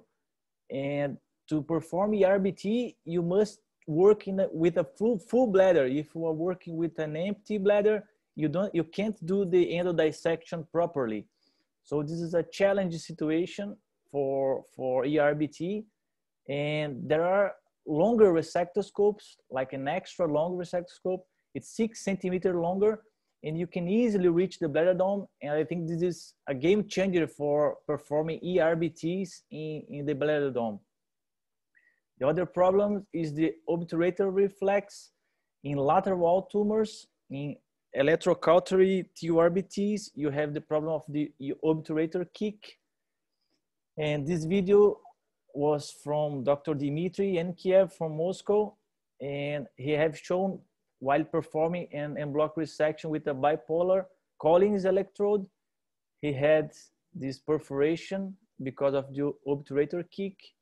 So it's always a risk with electrocautery. So one of the solutions is to perform laser en bloc resection. We have Holmium, Thulium, YAG, and Thulium fiber. But why Holmium? We all know it has a very low penetration depth, but which would be the best settings to perform? A HOLEP setting with 2 joules or dusting settings? So first I'll show a video from a friend with 2 joules. It's a friend from Curitiba in Brazil, and he's using 2 joules and 40 hertz, and it's a very aggressive resection.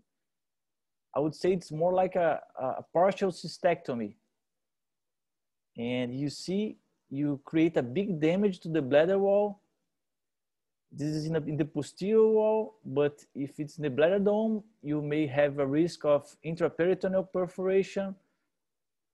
And it's a full thickness bladder resection. So the first impression is that Holmium is not good for en bloc resection. But you know, Holmium is a pulsed laser, and this vapor bubble creates a mechanical effect. And this is energy dependent. If you increase the energy, you have a bigger bubble and a bigger displacement of fluid.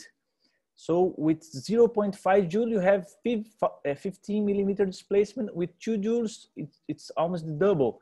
And the infiltration of the bladder submucosa depends on 3 different factors: the amount of energy, the bladder filling, the tension within the bladder wall, and the angle between the fiber and the tissue. To reduce the infiltration, you have to reduce the energy, increase the bladder filling, and reduce the angle between the fiber and the tissue. So let's see what happens with dusting setting, 0.5 joules. With high pressure in the bladder and a fiber tissue angle of less than 30 degrees. You see the tension in the full bladder splits the edges of the incision, and the short angle, it also helps to avoid this infiltration.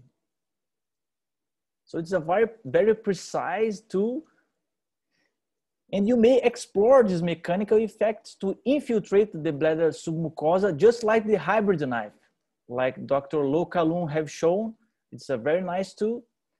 And to increase this infiltration, you just have to increase the energy to around 0.5 to 0.7, decrease the bladder filling with lower irrigation pressure, or increase the angle between the fiber and the tissue.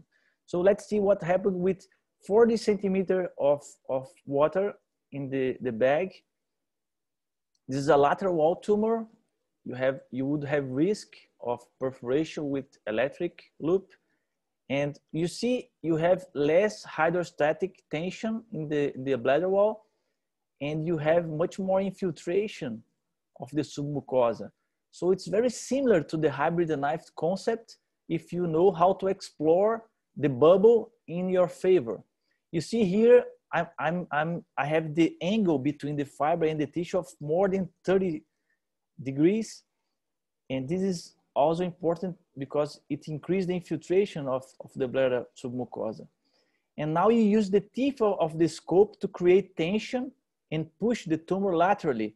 This is the same skill that you have to develop to perform HOLEP. You create a bascule with the tip of the sheet, you push the tumor, and then the laser finishes the enucleation. And you see there is no thermal artifact, less than thulium fiber, because it's a pulsed laser and the irrigation fluid cools down the tissue between pulses. So the specimen, it's perfect. You have absolutely no burning with these settings. My pathologist is a very skilled pathologist, and she was amazed when I started to send her these specimens because there is absolutely no thermal artifact. I will show later. So you can see clearly the muscular fibers and that you are including muscle, and even more, you can define how much muscle do you want in your specimen. Like you can have muscle in 100% of the base of the tumor, not only just a small amount of muscle. And this is important to be sure that you have left no tumor behind. So you see this nice specimen. And if you see the deep margin, you don't see any thermal artifact. You can even see some vessels. So you have the margin intact. So what about a full bladder with 0.3 joule in 50 Hertz? So dusting settings. This is the ideal case. You have a small tumor. You do the circumferential mark. It's important to be a little further from the tumor to avoid damaging the lateral margins. So 3 to 5 millimeters. Then you go deep until you see the muscular layer.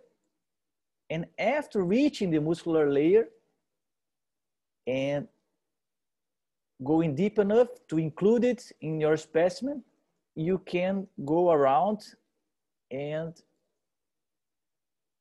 remove and enucleate the tumor. So if you use 0.3 joule, it's a little bit slower than with 0.5, but you have maximum precision and you decrease the infiltration of the submucosa. And you can have muscle in 100% of the tumor base. I believe this is very important to avoid a second TURBT. And you preserve the bladder wall integrity. You see, in the follow-up cystoscopies, you barely can find where was the tumor. You have less sharing if you can go with precision.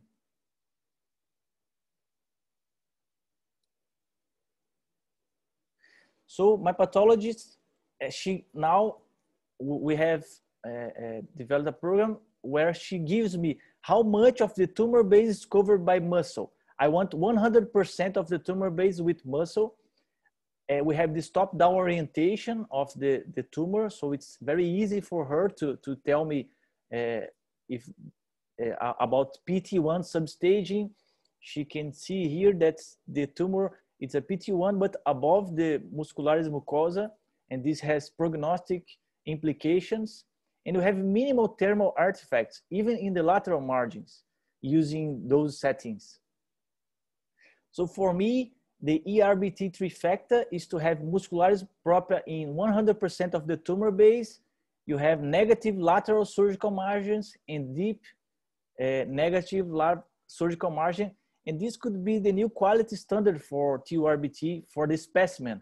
So we don't have to compare if we have muscle or not, but if we have muscle in 100% of the tumor base. But what about big tumors? Can we do it with Holmium laser? So this is a very young patient with a 5 centimeter adenocarcinoma and cystite glandularis. It was all around the trigon. We couldn't find the ureteric orifice. So you just find the lateral margins of the tumor and you do a circumferential incision. I have to start at the bladder neck level. So you go deep until you find the muscular layer. And you can see the muscular fibers as a healthy tissue. And you proceed moving forward in the safe zone. And it's quite challenging. I would say that HOLEP is difficult, but to master these skills, it's even, you have a learning curve. So I don't think this is something that everybody will be able to do. You have to do HOLEP to be able to do something like this endodissection. But you see, you can find the intramural ureter. It was dilated, so I didn't even stent it after these incisions. On both sides. The same on the right side. And you see, this is a very precision tool. You can't do that with the same precision with the loop. And you see that the bubble infiltrates the plane and you just do the endodissection. You see the vessels, you can stop to perform a better hemostasis, but the tumor was too big for extraction. So it's important to avoid releasing the tumor completely. So I had to cut it in 2 pieces with the loop to be able to remove it. I don't have endo bags available for removing these specimens in Brazil. So the best tool to specimen extraction for me is called the cold curette. It's a stainless steel strong loop that doesn't bend or break when you're removing tumor, and you can use with your standard resectoscope. You just have to cut the tumor small enough to pass through the 26 French sheet, and then you remove together with the inner sheet.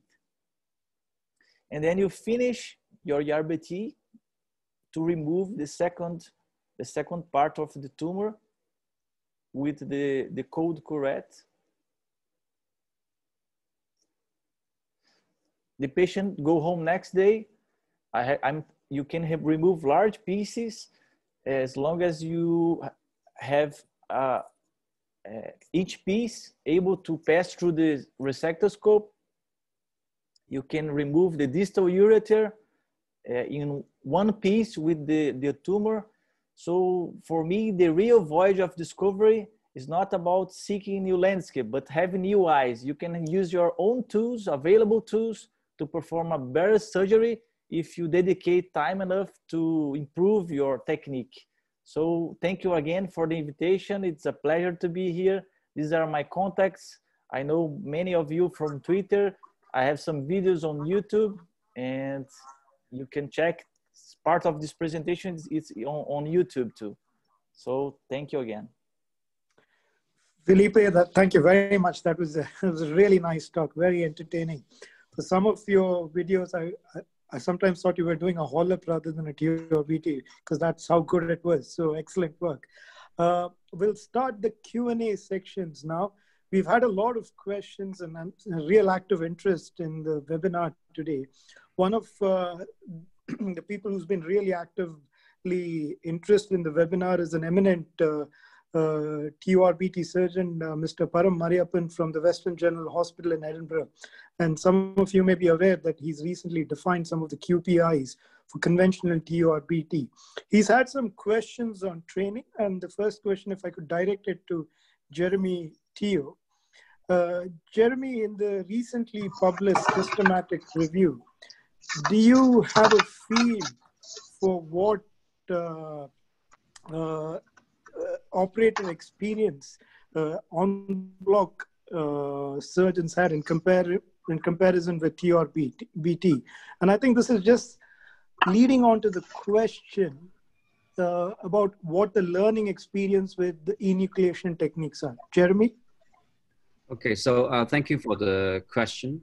In the studies that we have included, all the RCTs, basically, most of the studies in the methodology stated that so-called experienced surgeon does the procedure. They didn't really specify how experienced one should be before doing umbilical resection. Unfortunately, if you look into literature, basically there's no study at all addressing so-called the learning curve of umbilical resection. Just based on personal experience, I think it's not a particularly difficult procedure to learn. Definitely easier than enucleation of the prostate gland. In my opinion, 10, 20 cases more than enough to really master the skill, but that's just my personal opinion. Jeremy, can I ask you a follow-up question, and slightly related to the evidence that we have? Now, one of the theories is that because we're not performing a piecemeal resection and we're abiding by oncological principles with the nucleation technique, the purported advantages are that the recurrence rates and the progression survival or progression rates will be lesser. But are we dealing with a group that has a degree of selection bias? Because, not because of the technique, because our extraction techniques are limited. We can't really deal with tumors that are above 3 centimeters.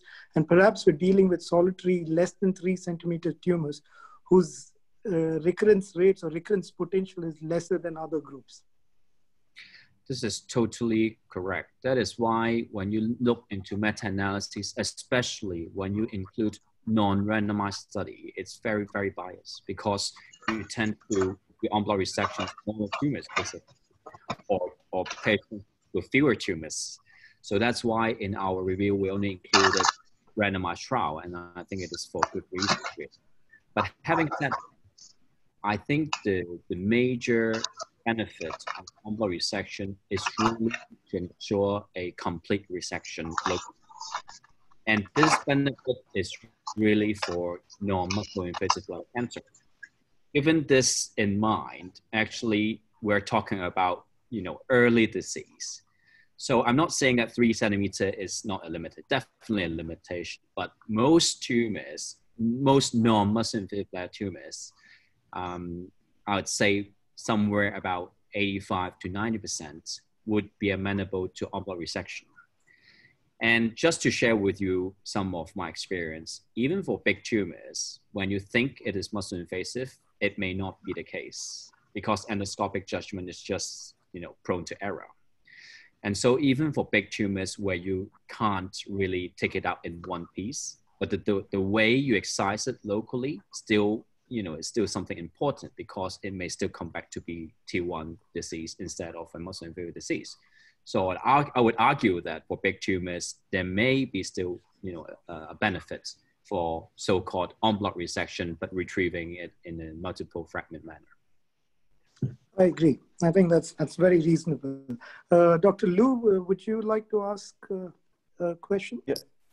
Yeah. Hi. Thanks, Bhavan. So maybe I'll pose this question to the entire panel.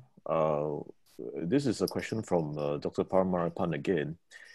Do you think that there would be a need to perform a certain number of conventional transurethral resections before you embark on an en bloc technique, as you have described, whether that would be laser or any other energy preference of your choice? Or do you think that en bloc resection might actually be the way forward for urologists in future, and that transurethral resection might be, outdated and thrown out of the door? So I open this question up to all the panel. We look for anyone can please start the comments. Thank you. So let me talk about Holmium laser ERBT. I believe that you have to have the skills with the resectoscope. So if you are a trainee, you are doing residency, you have to learn how to use the resectoscope. So TURP, it's a very nice tool to learn how to use the resectoscope.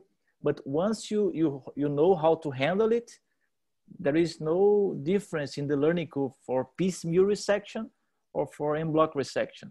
To be honest, I don't think I know how to do a good TURBT in piecemeal resection, because I have perforations, I have bleeding. With en bloc, after I have started trying to do it, I was able to do all my surgery without perforation, even with the monopolar do-it-yourself loop. So despite the difference in the available tools, if you can find a 0-degree stereoscopy loop and bend it to 30 to 45 degree, you can start to resect from the margins to the center and do the endodissection, work with a more full bladder. And it's all about skills. You have to develop your skills in any kind of surgery. So I don't think we see many TURBT surgeons with a little resistance about en bloc resection, because they are very skilled. They have treated thousands of patients, but this is not my practice. These videos I have shown, I have less than 50 cases of ERBT. Most of my practice is stone disease, flexible ureteroscopy, and HOLEPs. So if I can do that with 50 cases, it's all about my experience with the resectoscope. So we have to improve our technique. We have to be better surgeons so we can improve the outcomes for the patients. It's not about necessarily to do standard piecemeal TURBT before ERBT, because you can have a better staging. Only the staging aspect of ERBT is enough to put a piecemeal resection in history. So it's all about resistance to change.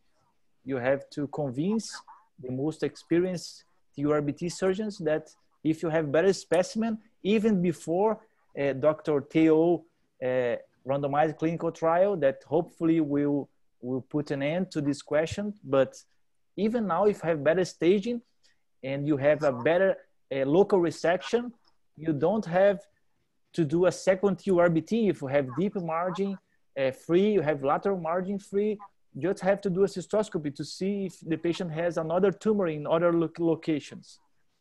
So this is my opinion. I'd like to hear the opinion from the others. I just want to add one point, is that if we look into the trial data, one thing that is quite surprising, it's about the risk of perforation. It's actually lower in the en bloc resection group. And when you think about this, it's because the surgery itself is much more elegant, much more precise. So to the question, do you need to perform a lot of conventional TURBT before you do en bloc resection? I think the answer is no, because en bloc resection, you see the planes much better. You know where to cut more easily. So I think we can, for a fresh surgeon, he might just start to learn en bloc resection at the very beginning. The only tumor which I think maybe we need to switch to piecemeal resection is those bladder dome tumors where your action might be really difficult. If you do en bloc resection, it's kind of end-on. If you use laser, it's kind of end-on as well. Sometimes it's difficult to go at the bottom. Then maybe piecemeal resection will be easier, but still, I think most of the time it's still manageable, even if you do an en bloc resection.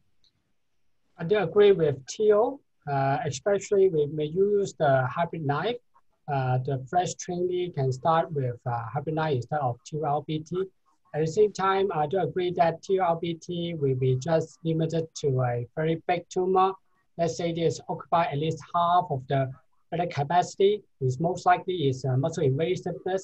Then you just need to have resect down to the muscle layer to confirm this is muscle invasion before you go to the adjuvant therapy, do adjuvant therapy or any cystectomy. So I do agree with other speakers that we can start with en bloc resection instead of TURBT. So the question about TURBT being outdated or obsolete, I think TURBT is going to stay. As ERBT is going to stay, even TURBT also is going to stay. Because as you rightly said, when it comes to large tumors, we have to do in piecemeal. Instead of doing en bloc, struggling, trying to use a morcellator and not having a specimen for histopathological examination, I would suggest do a proper piecemeal resection and send the deep muscle layer separately instead of going for any other treatment. You should always go for a TURBT for large tumors, because retrieval will be a question which you have to think of when it comes to tumors which are more than 3 centimeter in a male. In female, sometimes you can somehow pull it and get the specimen out, but when it comes to males, more than 3 centimeters is a little difficult to retrieve.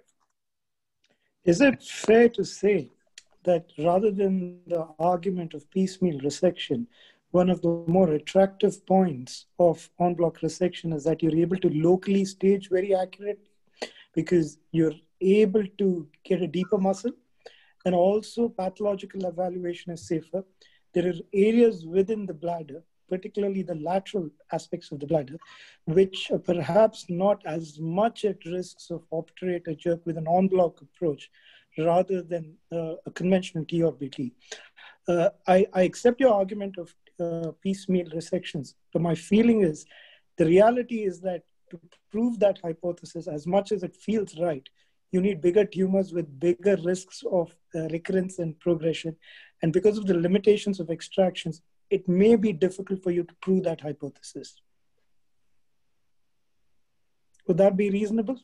Sorry, can I talk? Yeah. Yeah. My only concern, I want to ask Felipe regarding this. It's okay if the both are different techniques. TURBT not necessary to do en-bloc. I agree for that, provided you know the rotatory movements of the working element. But if it is an anterior wall tumor, most of the times we collapse the bladder, we press and we cut, again we empty, again we press, clean the loop. Is it possible to do, I don't have experience with laser fiber, whatever may be the laser, any technique to take good margin both around the tumor and the depth of the tumor? Technically, it looks different. That time you need loop. What is the comment, Felipe? I agree with you. I think that TURBT it's difficult because it's different surgeries depending on the tumor location. As Dr. Jeremy have mentioned, at the bladder dome, you have an end fire fiber pointing to the bladder wall. So you have a 90 degree, you have more infiltration. So it's very challenging to use only Holmium laser. So I usually combine my monopolar 45 degree loop with the Holmium laser. I use the laser to infiltrate like hybrid knife. Then I change to the loop. I use glycine and I do the endodissection with the 45 degree loop, just like the square loop. So it's a cheap loop, reusable.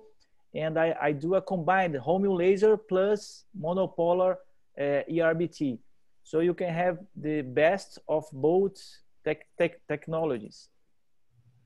For anterior tumors, some patients, you have a very steep angle and you can't reach below the tumor. So it's very risky. You have to push with your hands to try to reach it. So sometimes in very large tumors, I have treated some patient with tumor in almost 70% of the bladder. I have to do staged resections, and it was everything PTA in very old and sick patients. So they are still with their bladder. But what you have to do, you have to find the plane at the bladder neck.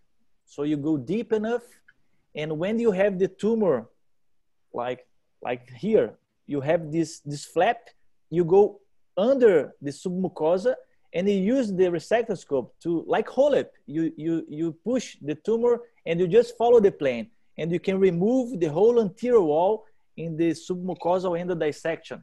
It's quite elegant surgery. It's very challenging. I was very excited to do this at the beginning of my development, but it takes a lot of time. So it's not a fast surgery. If you have tumor in the whole bladder, it may take 1.5 hours doing this endodissection. So your next surgery will be late. So I'm very focused on my whole practice right now, but it's it's very exciting to do that because you don't know if you will be able and you have to manage. I have already thought about different ways to do that. One of my theories, I couldn't try it, maybe one of you could try, was to puncture the reticular space, the prevesical space with a various needle of laparoscopy and infiltrate this plane with CO2. So you can push the bladder wall down and you have a very straight line. So if any of you have a very tough anterior tumor and you are not able to push with your hand enough, try to use the various needle before the bladder to push the bladder down with the gas. So maybe it can improve. If you are able, please send me a message that my idea was perfect. I have a various needle that I have bought just for that. I'm not doing laparoscopy anymore. And I bought a various needle just to use it, but I didn't have the case to try it. So this is one possible way to fix this problem. And the bladder dome problem, you have to combine the Holmium laser with the loop to push it. And you can increase the bladder thickness. One of the questions from the audience is, if you have a very thin bladder wall, wouldn't risk perforation with a full bladder? If you manage the angle, the energy, and the bladder filling, you can increase the thickness of the bladder, infiltrate the submucosa, and you can be very precise using less energy, like 0.3 joules. And then you have a very large space to do the endodissection with the monopolar loop. So it's tricky, but it's also challenging, and you start to like it. And then you are just wondering, when is my next bladder tumor surgery? Thank you. Nice. That's very nice, Felipe. Just to deviate slightly, if that's okay, from no energy techniques, if I could go to Zeeshan. Zeeshan, you use minimal energy with the Z scissors. Have you had any patients who've come back with hematuria or clot retention? Oh, that's a nice question, because before I could start this using the scissors, I used to always think bladder tumor is the most vascular tumor. But only after I started using, I realized there are only few vessels which you have to coagulate. It's not that you're getting a lot of blood vessels below the tumor. So what I usually do is start excising. Whenever there is a small tumor or small bleeder, I start coagulating towards the bladder surface, because we don't use the current on the specimen side so that there won't be any artifacts. So we try to use it only towards the bladder surface. Until date, I have not had any patient who has come back with any clot retention. So these are all small pinpoint bleeders which you have to just focus and coagulate. We don't need to char the whole bladder surface with the source. This is what I realized after using the scissors. I just want to add one point. After seeing so many videos, I think we can appreciate that at the right level, when you reach the correct plane, you can really see the tumor vessel going from below. And it's really that vessel that you need to coagulate. So that's probably why Zeeshan is so successful. You coagulate that pinpoint vessel, and then you have a very clear field and no bleeding afterwards. Right, right. Lou, do you have any questions you'd like to ask? Yes, so maybe I would ask one question from Nepal in the chat group. This opens to all the panel too. What is your experience resecting using your technique in a scarred area, i.e. somewhere where it's been previously resected, or whether it's piecemeal or en bloc? What is your experience in these areas? Are there any particular challenges?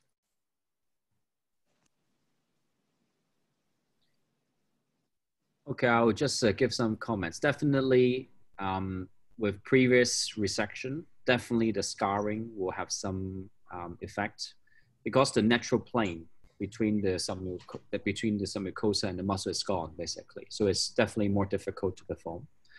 But having said that, there was a report on so-called en bloc resection, which was published in World Journal of Urology.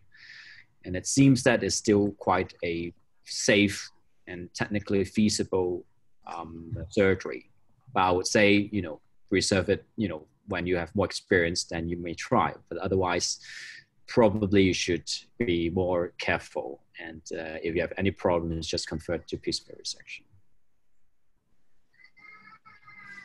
Okay, if the next question is to Mr. Gujadhur. Rahul, what proportion of your patients do you offer TULA? And do you give them mitomycin after the procedure? Oh, I think ours is quite a large tertiary unit, so we form in excess of 800 TURTs, or including resections in a year. 10% of that would be suitable for TULA, or 80 to 80 years. But the proportion that require mitomycin on those who need to remember, basically those who are getting TULA are mostly recurrent tumors. They don't really require mitomycin. But a small proportion who are having TULA for a primary tumor, which, as they would never have a GA or not be fit with, those they are suitable for having mitomycin. And we have given that in the occasional case that we've had to do it. But it requires some more organization. You leave a catheter after the flexi and they go to the specific ward where they have their mitomycin and go. It requires some more logistical organization to do that, because there are not that many. Can I, on the point of mitomycin, can I ask the panel? So we've seen the thulium resections and the Holmium resections; they're quite deep. So do they give mitomycin in their primary resection? Yeah, in all the cases. We give mitomycin in all the cases. Okay. Despite the resection being so deep, you've had no issue. Despite the resection. Yes. Thank you. Can I just ask one final concluding question to the panel? With enucleation techniques, I think what we value as high quality surgery, or the surrogate markers of quality, might change, and tumor margins will become a quality index, which we haven't used in the past. So if that being the case, in patients with negative margins, if you have high risk non-muscle invasive bladder cancer, do you think there'll be less proportion of patients we will be offering re-resection for? Yes. Yeah, I think definitely. Especially, it creates a lot of questions, actually. I mean, not only whether a negative margin is genuinely correct, but also, when there's no muscle, for example, but a clear margin, do you still need second look surgery? Or early T2 disease, clear margin, we have seen such cases. Do you still need to go for a cystectomy? A lot of these questions, but the problem is, we don't have enough trial data basically to answer these questions. I think the first step is to make it more general, really. Whether on-block resection, most important thing is whether it will reduce recurrence rate for non-muscle invasive bladder cancer. And if that's the case, then probably it should replace TURBT as a so-called standard. And then by then, hopefully we have more data to answer the questions that you have raised, how to deal with different scenarios in which we haven't encountered before. Yes, I agree with Excellent. you. Yeah, I agree with you. And also, I was a little bit supplement on that is the invention of this VREX. There is MRI before the on-block resection. Sometimes can help us to kind of planning. Even though there's no muscle included, there's T1 high grade. If the VREX told us that there's 3 or more, then it will advocate early TRLP second look. Because the recent study also showed that trial that if there's a high grade, high risk during the MRI before the operation, even though the preferred comeback is there's T1 high grade without any muscle invasion, there's advocate early start of second look TRLPT. Fantastic. Vineet, if I may just ask your permission before I conclude, I take it there are no further questions you want me to ask? Yes, Bhavan, I would definitely, I would just want to make a few concluding remarks before I pass it back to you. I think presentations were excellent. We've had almost 1,100 logins from worldwide. The talks have given us a lot of food for thought. They've definitely given people reason to try and change the practice. I think with any technology, we know when you adapt technology, you need to learn it. When you learn it, you need to then improvise it. And when you improvise it, you sort of gain the experience to do something a little more challenging. So our whole idea of the webinar today was precisely that. There's a feedback form that will come to all of you who have logged in an email about 10 minutes after this. My sincere request on behalf of everybody is to please provide us the feedback. At iTRUE, we take it seriously, and we like to improvise. We like to give you high quality discussions. And thank you. I would pass you the mic again, Bhavan, to please end the webinar with a vote of thanks. Thank you. Thank you very much, Vineet. I think it's clear that there's a lot of innovation with on-block techniques. Just one word of caution: when we all innovate, we must involve our clinical governance teams and new intervention teams, because at the end of the day, this is about patient safety, and we must do it in the right environment. This is also a time for thank yous. I'd like to thank Vineet for organizing this webinar. As always, it was excellent. I'd like to thank my co-moderator, Dr. Lou. It was great teamwork as always. And all the speakers, great presentations. I think we've all learned a lot. And to our viewers as well, thank you for logging in. Keep joining us, and we'll have more interesting talks and webinars to come up with as well. On behalf of iTRUE team, on behalf of Sun Pharma, both Hemant and Anand, thank you very much for your contributions. And until next time, to all our viewers and to all our team members, thank you very much, and bye for now. Thank you. Thank you. Thank you. Thank you. Goodbye to all. Take care.